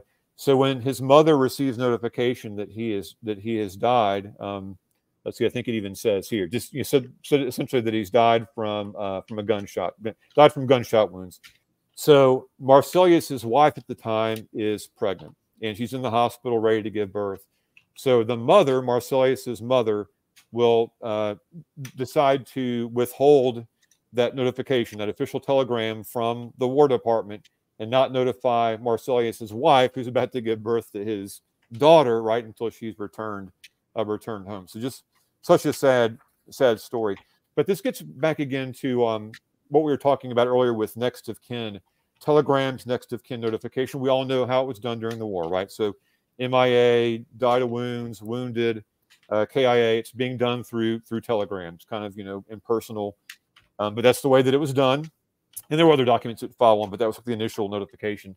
So one thing I don't know right now, and I wish I had the money to go and get literally the casualty file for all 691 suicide records that we have. But right now, I cannot tell you categorically what the families are being told, right? So I don't know that they're being told in the telegram, as we see here, died of gunshot wounds, non-battle casualty, or are they being told explicitly, that your son, or in some instances daughter, has died as a result of a successful, suicide attempt. So if I had the money for each of those records, I'd love to buy a copy of every single one and go in there to see exactly what is it that the Navy, Army, Marine Corps, et cetera, what are they actually telling the families, right? What are they telling the families? Again, is it just more generalized, or are they telling them specifically, it was a suicide? And in turn, what are the families in communicating back to their respective, service, Army, Navy, whatever? Because you do see the communications in the casualty files. What is that communication back and forth? Is the families trying to learn more about the circumstances surrounding the death? What is the government willing to reveal, right, in the subsequent communications, above and beyond the initial telegram or initial notification? So again, a lot more work to do for somebody with deep pockets who wants to go and buy copies of all those casualty files and get to the bottom of that question mark right now. Okay, moving on. So our next is looking at Sicily. And this relates back to what we've already discussed, the theory of suicide by heroism, the notion of underreporting. And to me, at least, I'm speculating somewhat, but I think this is a pretty glaring case, probably, of underreporting. And I say that because we know that U.S. armed forces are present in Sicily from July 43 all the way to the end of the year, so half a year. I, at least personally, probably sound like a conspiracy theorist, I personally find it hard to believe that there is only one soldier who commits suicide in Sicily, for that entire 6-month period. But that's what the official record says. I find it hard to believe, but that's what the official record concludes. In this case, we see there's a wide disparity in terms of organizations that these individuals are coming from. In this case, it is an individual who is from or from the Armored Engineer Battalion, which is assigned to the 2nd Armored Division. But again, that seems a little bit hard to buy. But anyway, so that's the case for Sicily. And yeah, we talked already quite a bit about suicide by heroism. So I think we probably would see some cases of that in Sicily as well as elsewhere. And before I move on, one last thing that I think is interesting is I'm showing you these different sorts of documents and the different types of grave markers here. You see where, and as I think you all know, the next of kin were given the option of having their loved one, their deceased, remain and having them interred in a cemetery overseas, or the remains could be returned back to like a cemetery of the family's choosing, next of kin's choosing in the state. So this is the document here to actually apply for a headstone or marker for, in this case, this soldier, Private Thompson, is going to be interred in the States. So I would just draw your attention to the upper left and right-hand corner of the document. So you can see here that the next of kin can choose from a variety of different markers. There's a headstone, flat marker, and granite or marble, bronze marker. And then taking it a step beyond that, when we bring in the religious component of this, you can see that the next of kin had 3 options. They could either choose to have a Christian emblem on the marker, they could choose the Star of David, or they could choose nothing, right? So if you're Hindu, if you're Muslim, sorry, you're not getting an emblem. You just go with the headstone minus religious emblem. So a little bit of interesting detail that might be noteworthy for the audience. Okay, moving on from Sicily to Italy. So again, we go from Sicily, where we have 1 suicide on record, and now we're in Italy, where over the course of about 4 months we have 8. So again, that perhaps maybe lends some credence to my point about the numbers for Sicily. Here we have 8 soldiers or airmen on record that are going to commit suicide during that 4-month period in Sicily. And we also see that as we look at the various grave markers, just want everybody to remember that we're not just talking about Army soldiers, but if you look at that example in the lower right-hand corner, we're also talking about Army Air Forces. So example here of a sergeant from a troop carrier squadron based in Italy. I do not know whether he was air crew or ground crew or not. And I will say it was surprising to me when I was going in here. I deliberately did not include Alaska, the UK, or Hawaii in what I would consider to be combat areas, for 1943. But I did begin to look into the UK or England a little bit, and I was very, very surprised how few suicides I was finding amongst, say, bombardment groups or fighter groups. Really, again, jumped out at me. So at least in terms of what's on record, what's documented, can find very, very few instances, say like air crew, and pick your bombardment group, 390th, 97th, whatever. Virtually no cases of suicides amongst air crew, at least in the 8th Air Force, which was somewhat surprising to me. Okay, and I think that's pretty much going to be it for that chart for Italy. Yeah, and we're almost done with looking at the 43 data set. We now transition to the Asiatic Pacific Theater of Operations with New Guinea and the Solomon Islands. Okay, so here of the 691, we have 11 that are suicides that are carried out in New Guinea between February and December of 43.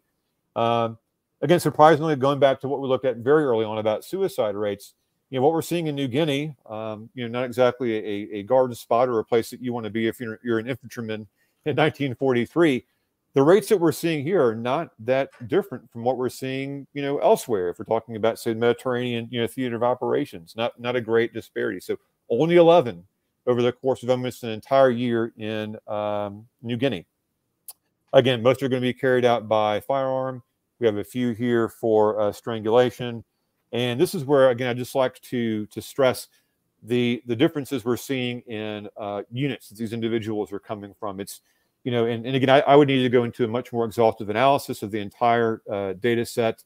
But we can't stereotype here. We can't say that, they're almost all coming from combat units. Well, no, that's clearly not the case here. We've got tank destroyer, fighter group, coastal artillery, air warnings, company. I mean, just from across, a range of different types of units that I think is pretty significant. I also, too, we skipped over it, just to jump into my mind when we were looking at Italy. You find, airborne personnel in there as well. So of those 8 for Italy, one of those individuals was from the 504th PIR. So you can't look at any particular unit. Airborne, OSS, combat. Combat service support. You can't sort of pigeonhole all these individuals into one sort of neat stereotypical category found by doing the research here. We have one last slide for the 43 data set, Paul, and that's for the Solomon Islands. That's the next chart there. Yep. And so I'm making an assumption here that this is going to include Guadalcanal, Bougainville, and Rendova, all part of the Solomon Islands.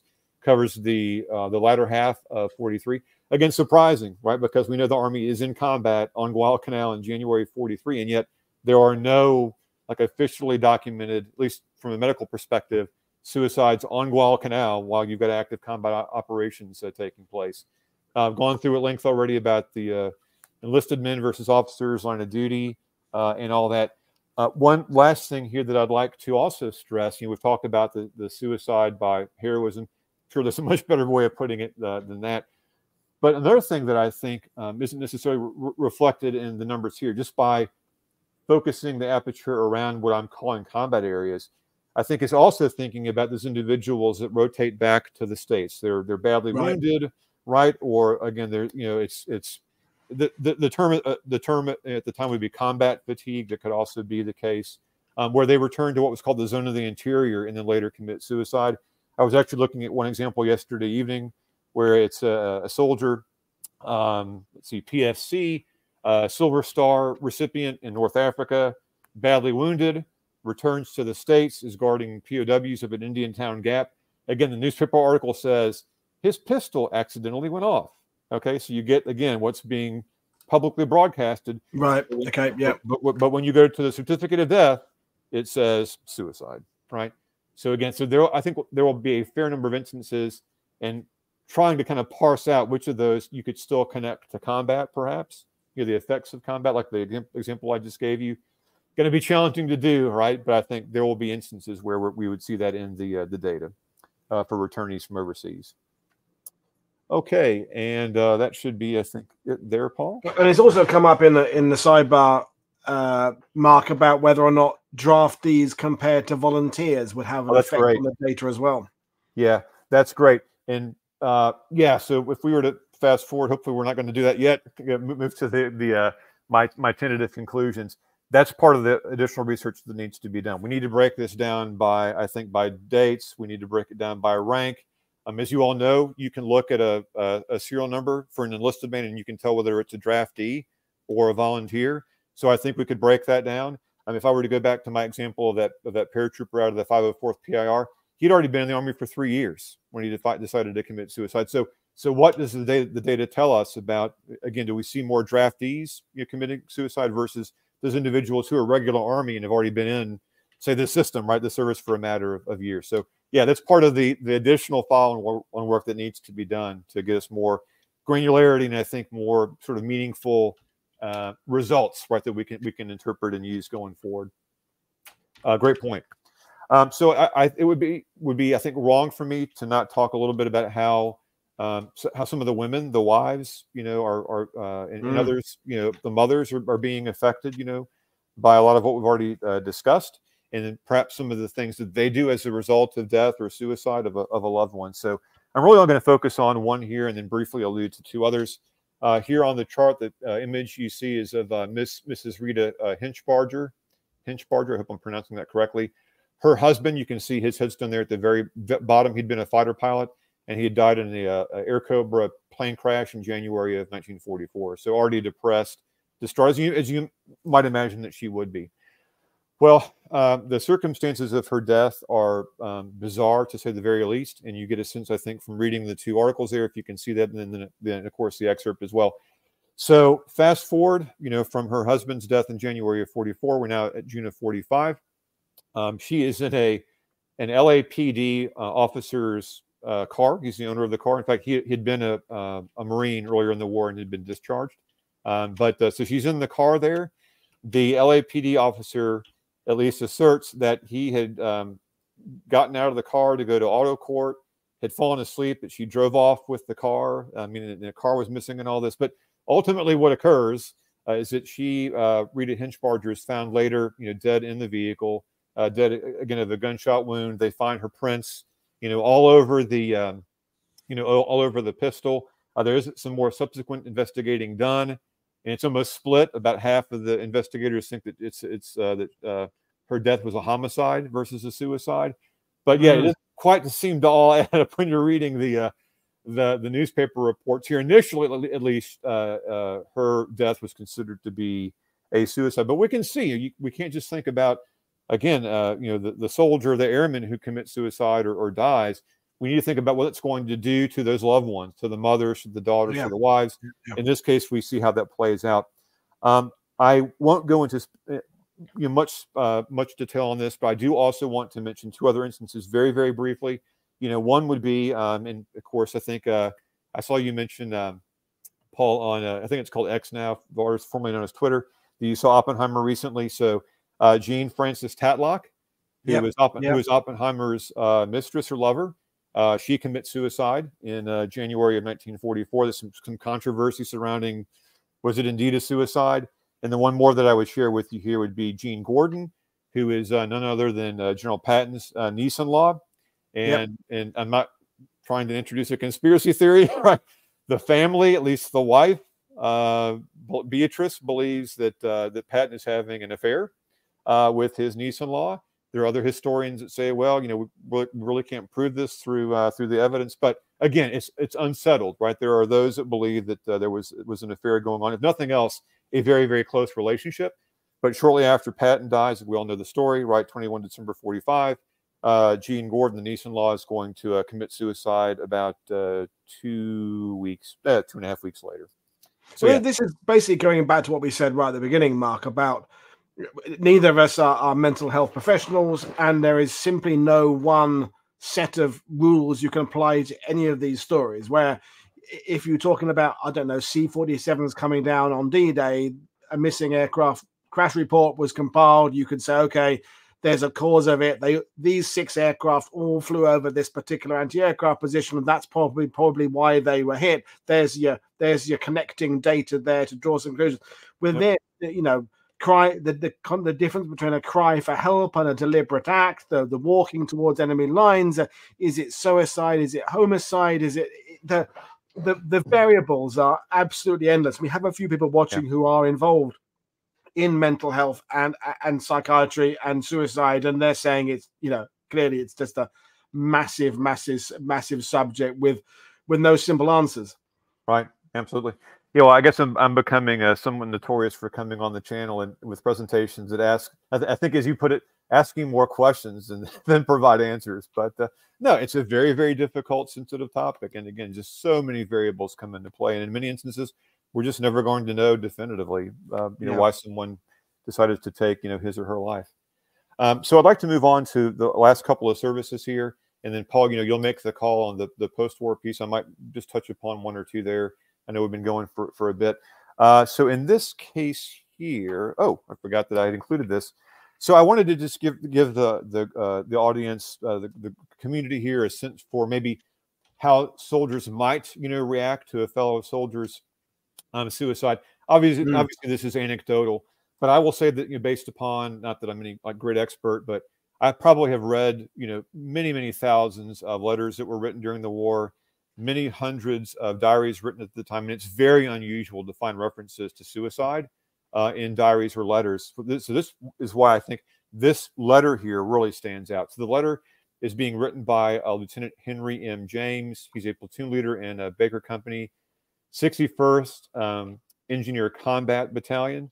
And he writes this letter to his wife on the 20th of June, 1945.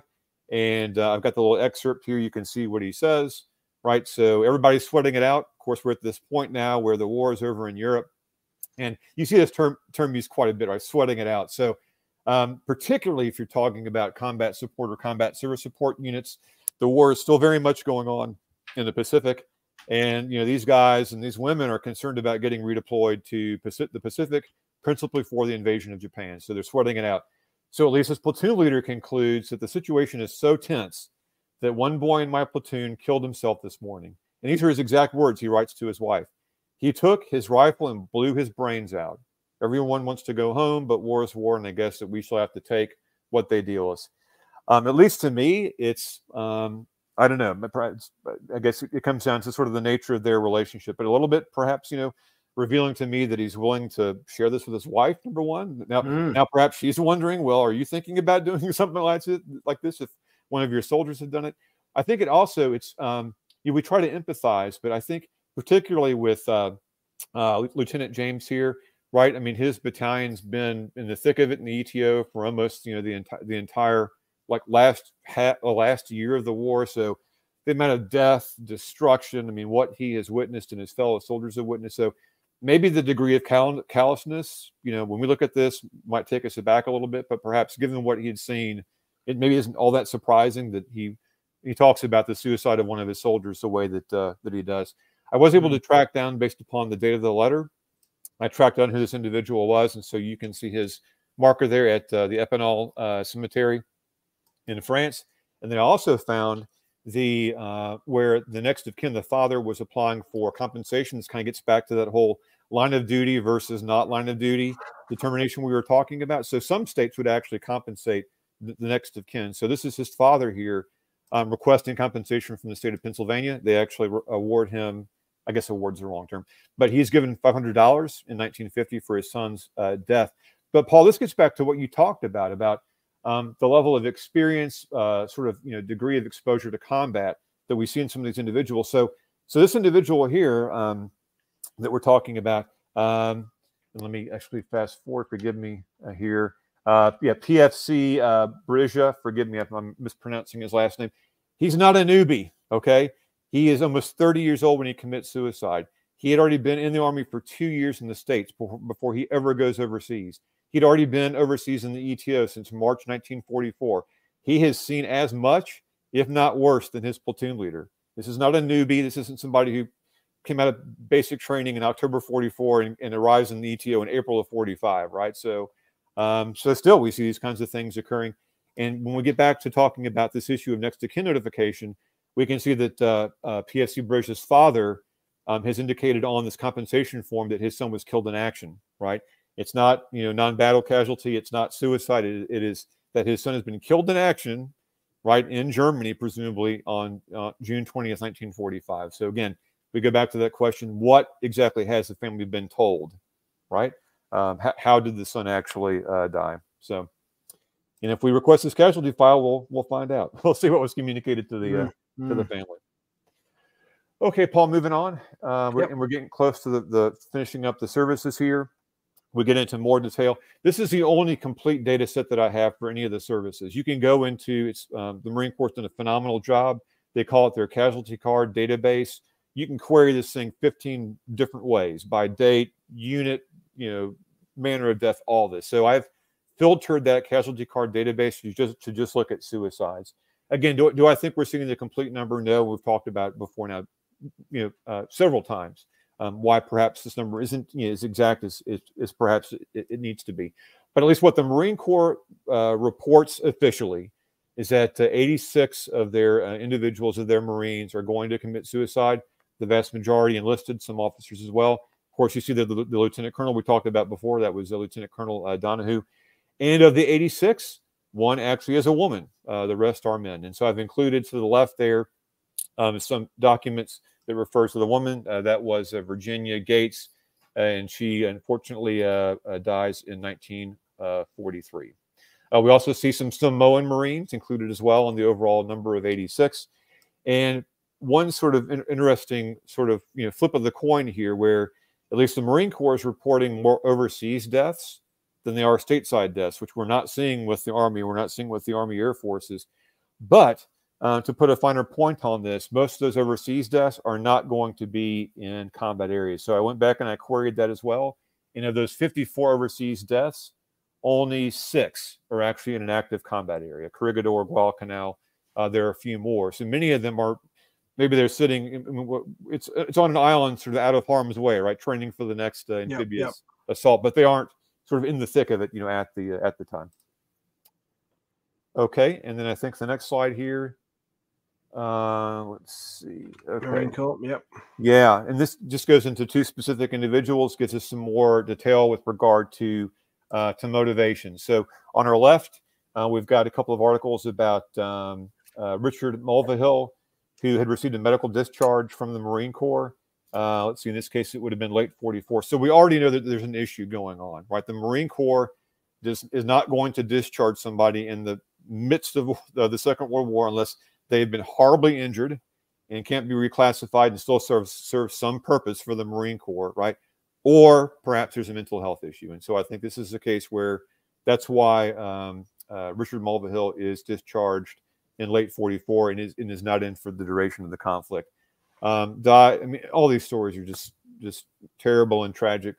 We can see how he's going to die. Actually stabs himself in the neck. His mother finds him. But I also want to get to the motivation here. So we can see at the very bottom of the topmost article talking about Richard Mulvihill, where it says that he had frequently remarked that he wanted to go back to his buddies and fight. In the article beneath that, it says discharged Marine dies of throat stab wound.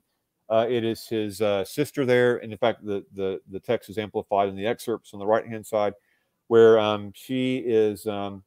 Oh, I'm sorry.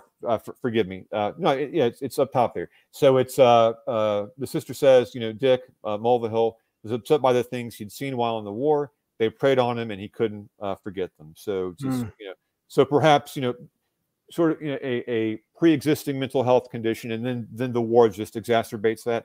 Although I will say that Mulvihill is not sort of in the worst of possible conditions. He actually is on the USS Hornet. As part of an anti-aircraft gun crew for a few months, and then of course he's sent back to the States. Our other instance here is let's see, Private Harold Dunster, and he's only in the Marine Corps for about, as I recall, about 5 or 6 months. Very, very sad story where he goes into, let's see here, St. Paul's Episcopal Chapel, which is the oldest church in New York. He kneels down in one of the front rows of the church, and then kills himself. Shoots himself in the head there, there in the church.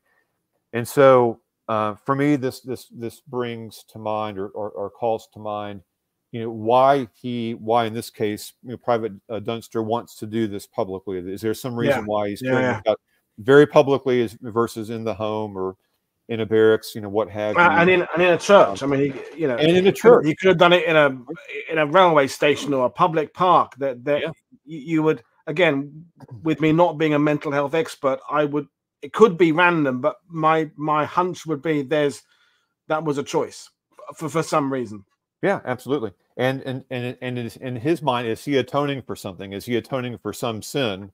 Right, so he goes to the church to carry this out. Maybe perhaps he's asking for forgiveness before carrying out the act. But yeah, just incredible.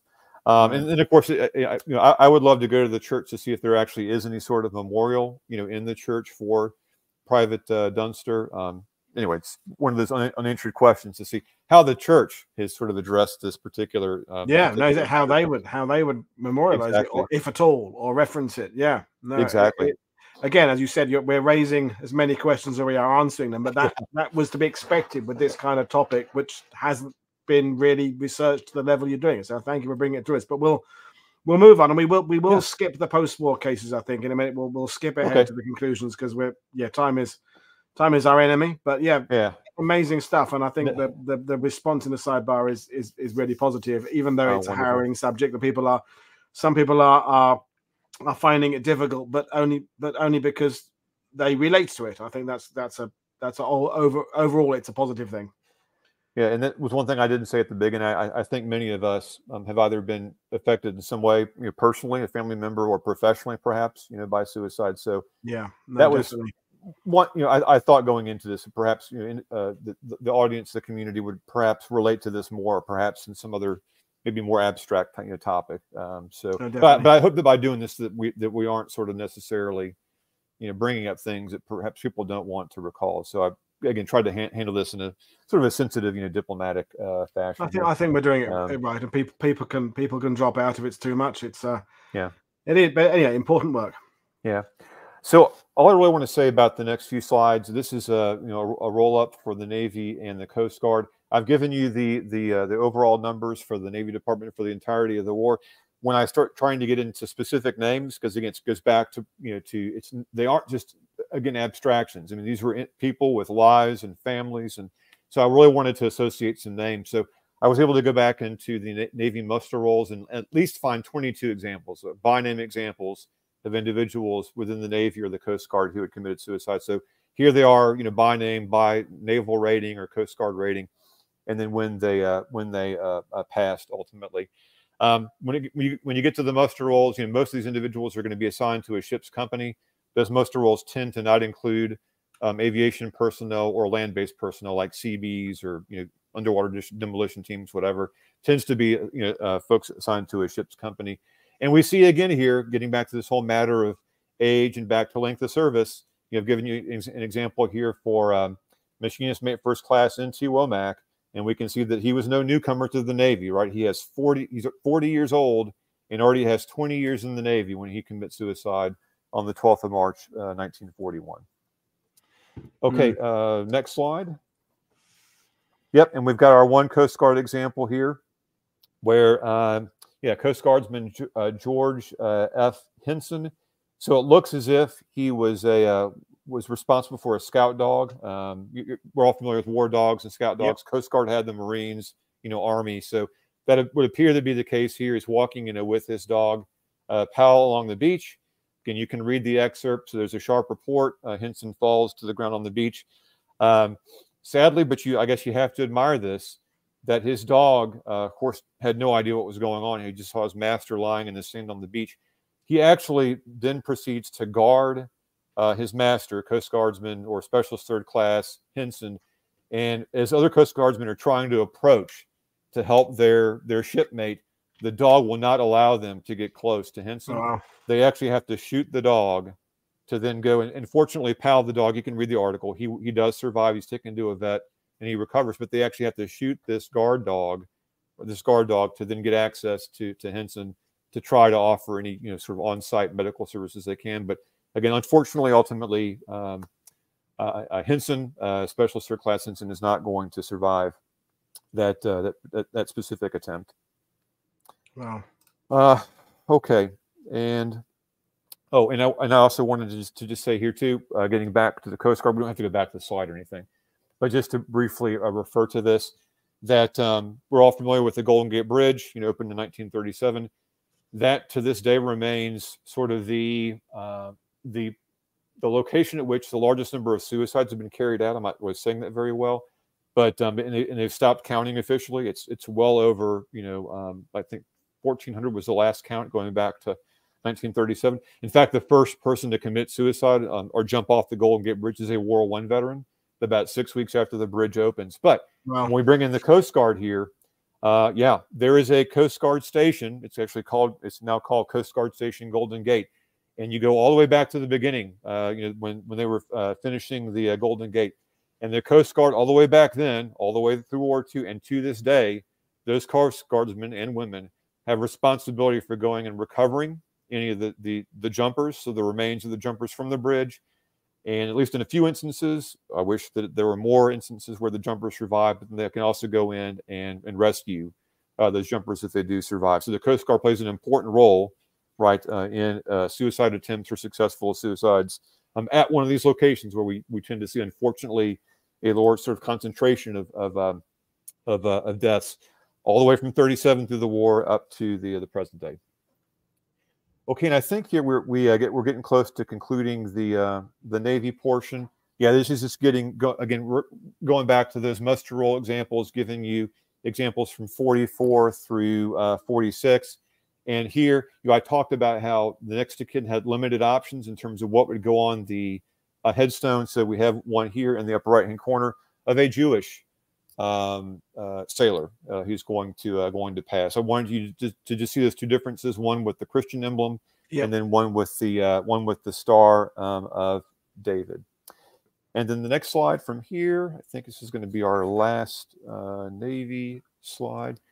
Yeah. So here we see yet again, and this is just looking at the 22 examples I was able to pull from muster rolls, that there are more stateside deaths than there are overseas. You can also see when we talk about the means, the deadly means that are available, one of those 5Ds, one of 5 factors for suicide, that we see a significant number of deaths by drowning. You literally just jump off the back of the ship.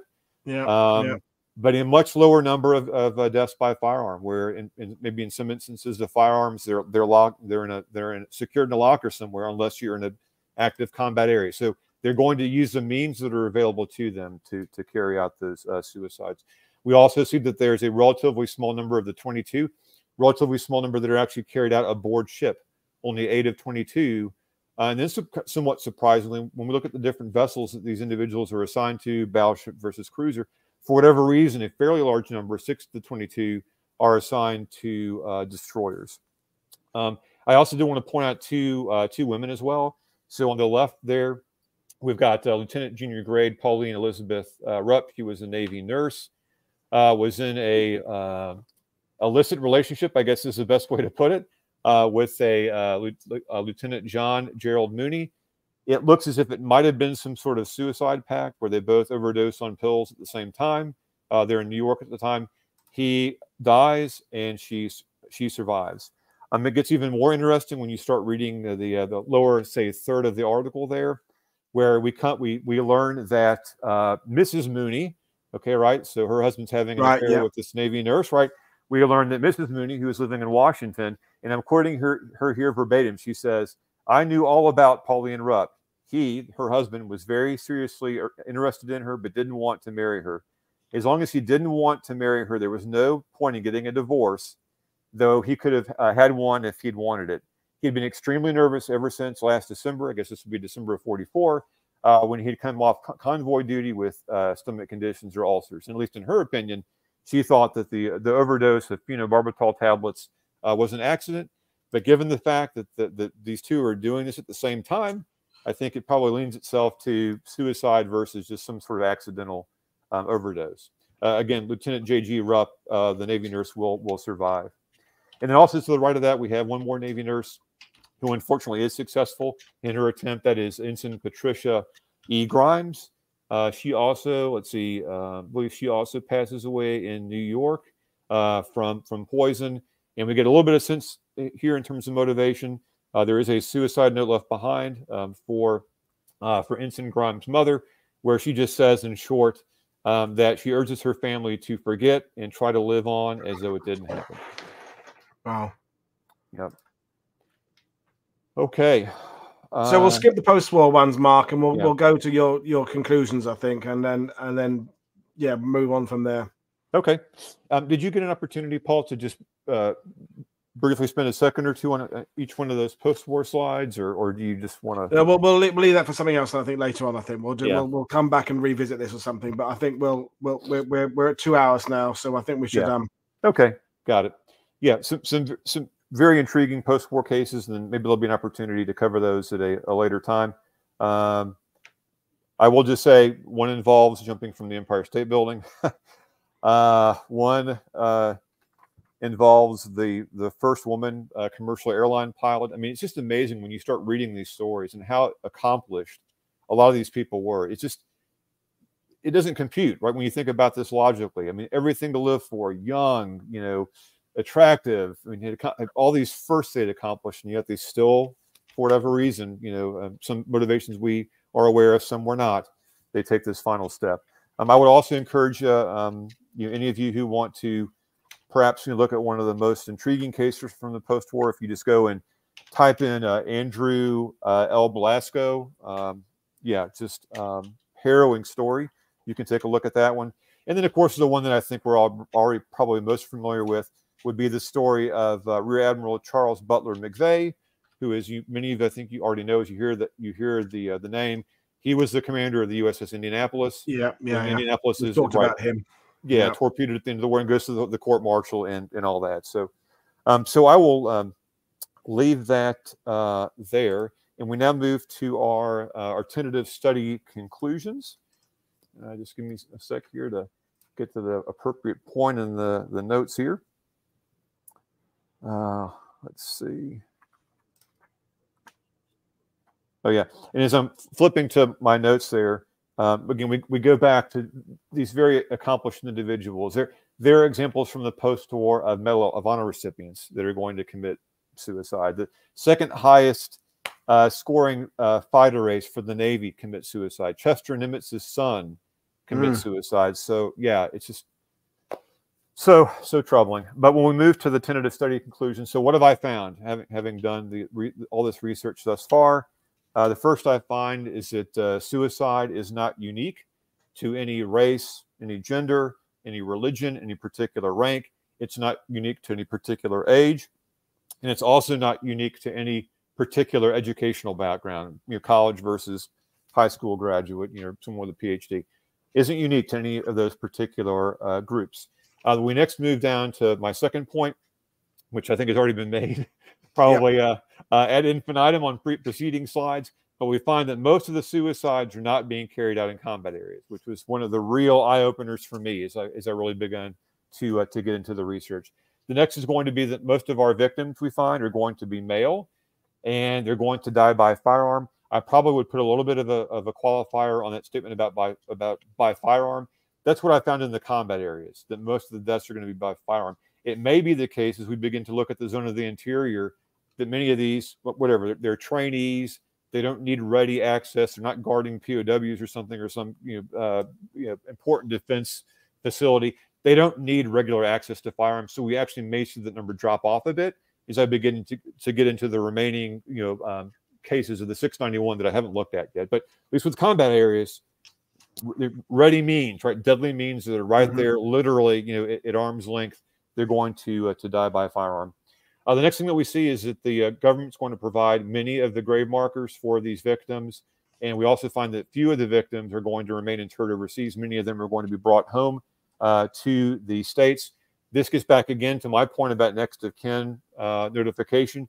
And it would be fascinating to go back as we look at the casualty files and try to determine whether or not, if the family knows that the soldier, the airman, Marine, et cetera, had committed suicide, does that somehow influence their decision to allow the remains to stay overseas versus bringing the remains home, versus do I use a government marker, or as we saw with Mary Odell and Andrew Blasco, it says nothing about their military service at all, right? So how does all that play into where the remains reside? And that brings up the greater question of the social stigma aspect as well, in that exactly, if the family know it's suicide, does that draw them to the death more than usual, or does it push them away from that? In that, if the family decide to close ranks and say, well, we don't talk about suicide in our family, let him stay in New Guinea, for example, or do you know that poor kid, we could have done more, let's bring him back? I mean, we've talked about the general decision-making Americans had about whether to repatriate or not. And I've always been able to see arguments for both. I can completely see the let's leave him over there where he died with his buddies or her buddies. And I can also see the no, let's bring him back to where he's from. Both arguments make complete sense to me. But in this case, there's that other level of whether or not the next of kin, if they, as you say, if they even know it's suicide, whether that's something they embrace isn't quite the right word, but that they are able to accept, I suppose. Yeah, very much so. And as we move on to the next bullet, we see that is again borne out, through many examples of newspaper articles that I've been sharing with the group here. And thank you for everybody so much for sticking this out and giving me the privilege of sharing this research with you. But we've seen time and time again that at the local level, in fact, again, I think I stated this earlier, I have yet to find an example of local reporting in a local newspaper where they refer to suicide at all. It's always died suddenly, died accidentally, died of a heart attack. It never says suicide. Back to this whole issue, Paul, stigma that you've done such a marvelous job of bringing up again and again. And familiarity. I mean, if you're a newspaper based in New York or Los Angeles, then as an institution with reporters coming through, you're going to have had more experience of suicide generally in the pre-war era than if you're in a little town in the middle of nowhere where the suicide that happens in World War II is the first suicide that's ever happened to your community. So you're not sure. You can imagine an editorial decision where they're saying, do we mention this? What's the protocol here? How do we? And again, the smaller the community, the more chance there is of that person knowing the person. Where definitely reporting a suicide in New York, where 99% of the readers of that newspaper won't know that person, is very different to a small community. So that's something again that I'm going to consider about where the reporting comes into it, is that how big the newspapers are, just how many, you get those little small independent newspapers in the States, like in Britain, where it's a team of 6. There's an editor and there's a copywriter and interesting. Yeah, certainly. And then too, we see in that reporting that there are infrequent mentions of the motivation. I've given you some examples here of perhaps snippets of suicide notes, or the sister thought this, or the sister heard him say this, right? But oftentimes we just don't get a clear understanding, at least through the reporting, through the press, what the motivations for suicide were. But let me share some with you, and I think that we've talked through many of these, but what the research has borne out thus far when it comes to motivations for suicide. And I think these are my statements or my conclusions here are timeless. They could be as relevant today as they were then, or you could go 100 years prior to War II. So we have seen examples time and again of hopelessness, depression. There could be some form of physical or emotional pain, of illness, lack of funds. We saw an example of that earlier with the Merchant Mariner. Alcohol, perhaps, or drug use, combat fatigue, guilt, jealousy, love, feeling like a burden to the family, and something we haven't touched upon yet, but we kind of go back to that time period in the societal context of the time. And we've got to think about, what if you are a WAC or an Army nurse and you get pregnant, right, outside of wedlock? Because the situation for abortions back then, yes, you can get an abortion, but it's going to be really, really difficult, very expensive, and probably illegal at the time. So does that factor into whether you take your own life? What if you're homosexual, right? And I don't know, being harassed by people at home or by people in your unit, does that sometimes factor into a motivation for suicide as well? But I think what we're really seeing exemplified here really are a full range, of human emotions, at play. And again, it's just it's so difficult, I think, like as much as we want to empathize and understand, but so many of these people had so much to live for. I mean, even if they were in combat, provided that they were going to survive, young, perhaps wealthy, famous, and to make that decision is just so difficult, I think, for us to understand. And we're also only talking about the very most dramatic expression of mental anguish, and at the other end, of the scale is a reserve, perhaps an inability to talk to your family. And of course, how many times have we heard about veterans returning to the bottle, to alcohol, to abuse? So suicide is a very dramatic end of that mental health problem that those goes down to all sorts of levels of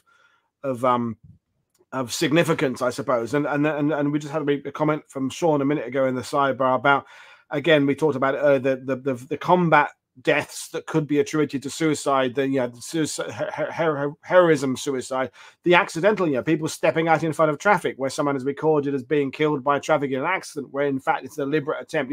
Jumping off a bridge, is usually a kind of a deliberate act, especially if someone witnesses it. But getting hit, crossing the road, could there could be a suicide there that doesn't appear to be a suicide. Yeah, certainly.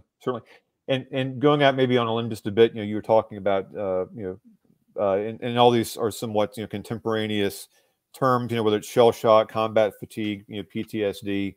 But I would just say very anecdotally, like I said, I wasn't going to get much into treatment and all that, but we had talked about on the military crime shows where the focus was principally upon returning offenders back to the field, getting them back into units, reintegrating. I mean, unless you're talking about the worst of the worst.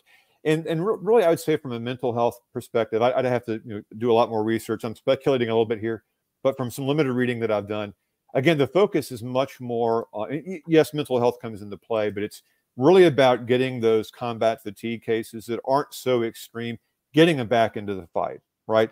Let's run them through some sort of combat stress detachment or something, or some division echelon program in Italy, where what have you, for a couple of weeks, but getting them back into the fight, right? It isn't so much at that time on trying to identify perhaps the warning signs, the indicators. What can we do with the one psychiatrist in the entire division who's focused on trying to get these combat fatigue cases, combat stress cases back to combat? Are you really going to be worried about the onesie twosie, right, mental health issues that perhaps so show some signs of suicidal ideation? So it's kind of a matter of focus, I think. But anyway, so the last thing I have to say here, and we've already touched upon this, there's so much more work, I think, to be done on this, and I believe, not because I've done the research thus far, but I think it really merits a lot of more in-depth work to be done, in the archive, scholarly articles to be written. And I'd like to try to finish on a hopeful note here. I don't want to sound sort of preachy with what I'm going to say here, but again, wanting to end on a hopeful note, I would just ask, as we conclude the presentation and bringing all this forward to today, I would just ask everybody here in the audience now, or who will view this later on, just to do what we can all do to take care of each other. Whether that's your family or your friends, or from a collective perspective. Paul, thank you so much. I was going to talk earlier, or again, I can talk briefly now about seeking help. Thank you for putting the links, there. For us here in the States, it's 988 is the suicide hotline. So, and of course, you've got for each country different outlets, for seeking help. But if someone is showing those signs, whether it's you or a loved one or a friend, if you need the help, please reach out and seek it and do get some help. And then the last thing that I would say here that I think we should all remember is that I think from my perspective that we should never forget that all of us, every human being, has value. We all have meaning. And I believe that we all at least have the potential to offer something unique, something that we alone uniquely can contribute to make life better, not just for ourselves, but for others. Whether we choose to use sort of those unique assets and attributes for good. We've seen examples where people use it for evil, but we all, I think, bring that to the table, and there's no reason to feel worthless. There are all things that we can contribute positively to make a difference in our own lives and the lives of others. So I would hope that we all never lose sight of that. And I just want to thank you so much, Paul, for the opportunity today. This has been wonderful. I can't wait to go back and read the comments, and I hope I'll get a chance to come on again in the future to talk about this as another topic.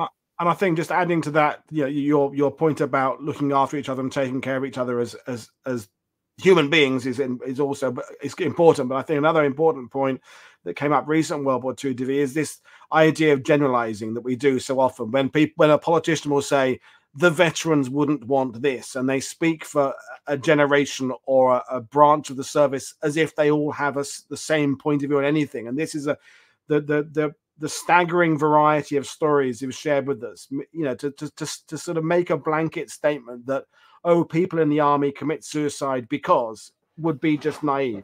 People, the conclusion is there is no conclusion. As you said there, it's not based on race, it's not based on age or experience or distance from the combat zone. It's about individuals and how individuals are reacting to whatever the situation is they're finding themselves in that time, either a short-term a moment of terrible distress or a long-term moment of torment that's been building, for us to kind of try and speak for any of that generation or today's generation and say, it's because of this would be naive. We want to try and find answers, but in this particular example, there are more answers than there are that we could possibly evaluate.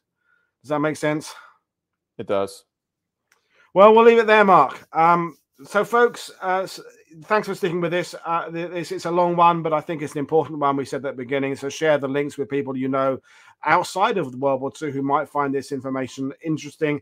Tomorrow's show with Dilip Amin about the British air defense system, integrated defense system. So the Battle of Britain Bunker, Observer Corps, communications, WAFs. That'll be a fantastic one. I spoke to Dilip a couple of days. That'd be great. But basically, we'll leave it there. So, Mark, you deserve an alcoholic beverage if you take such a thing now, and I think some of the viewers will deserve that if that's your thing, and I certainly will. Thanks for your support, everybody, and thanks for taking on this harrowing subject, Mark, and those of you who joined us to watch it. So, thanks, everybody. Cheers. Have a good evening. Bye.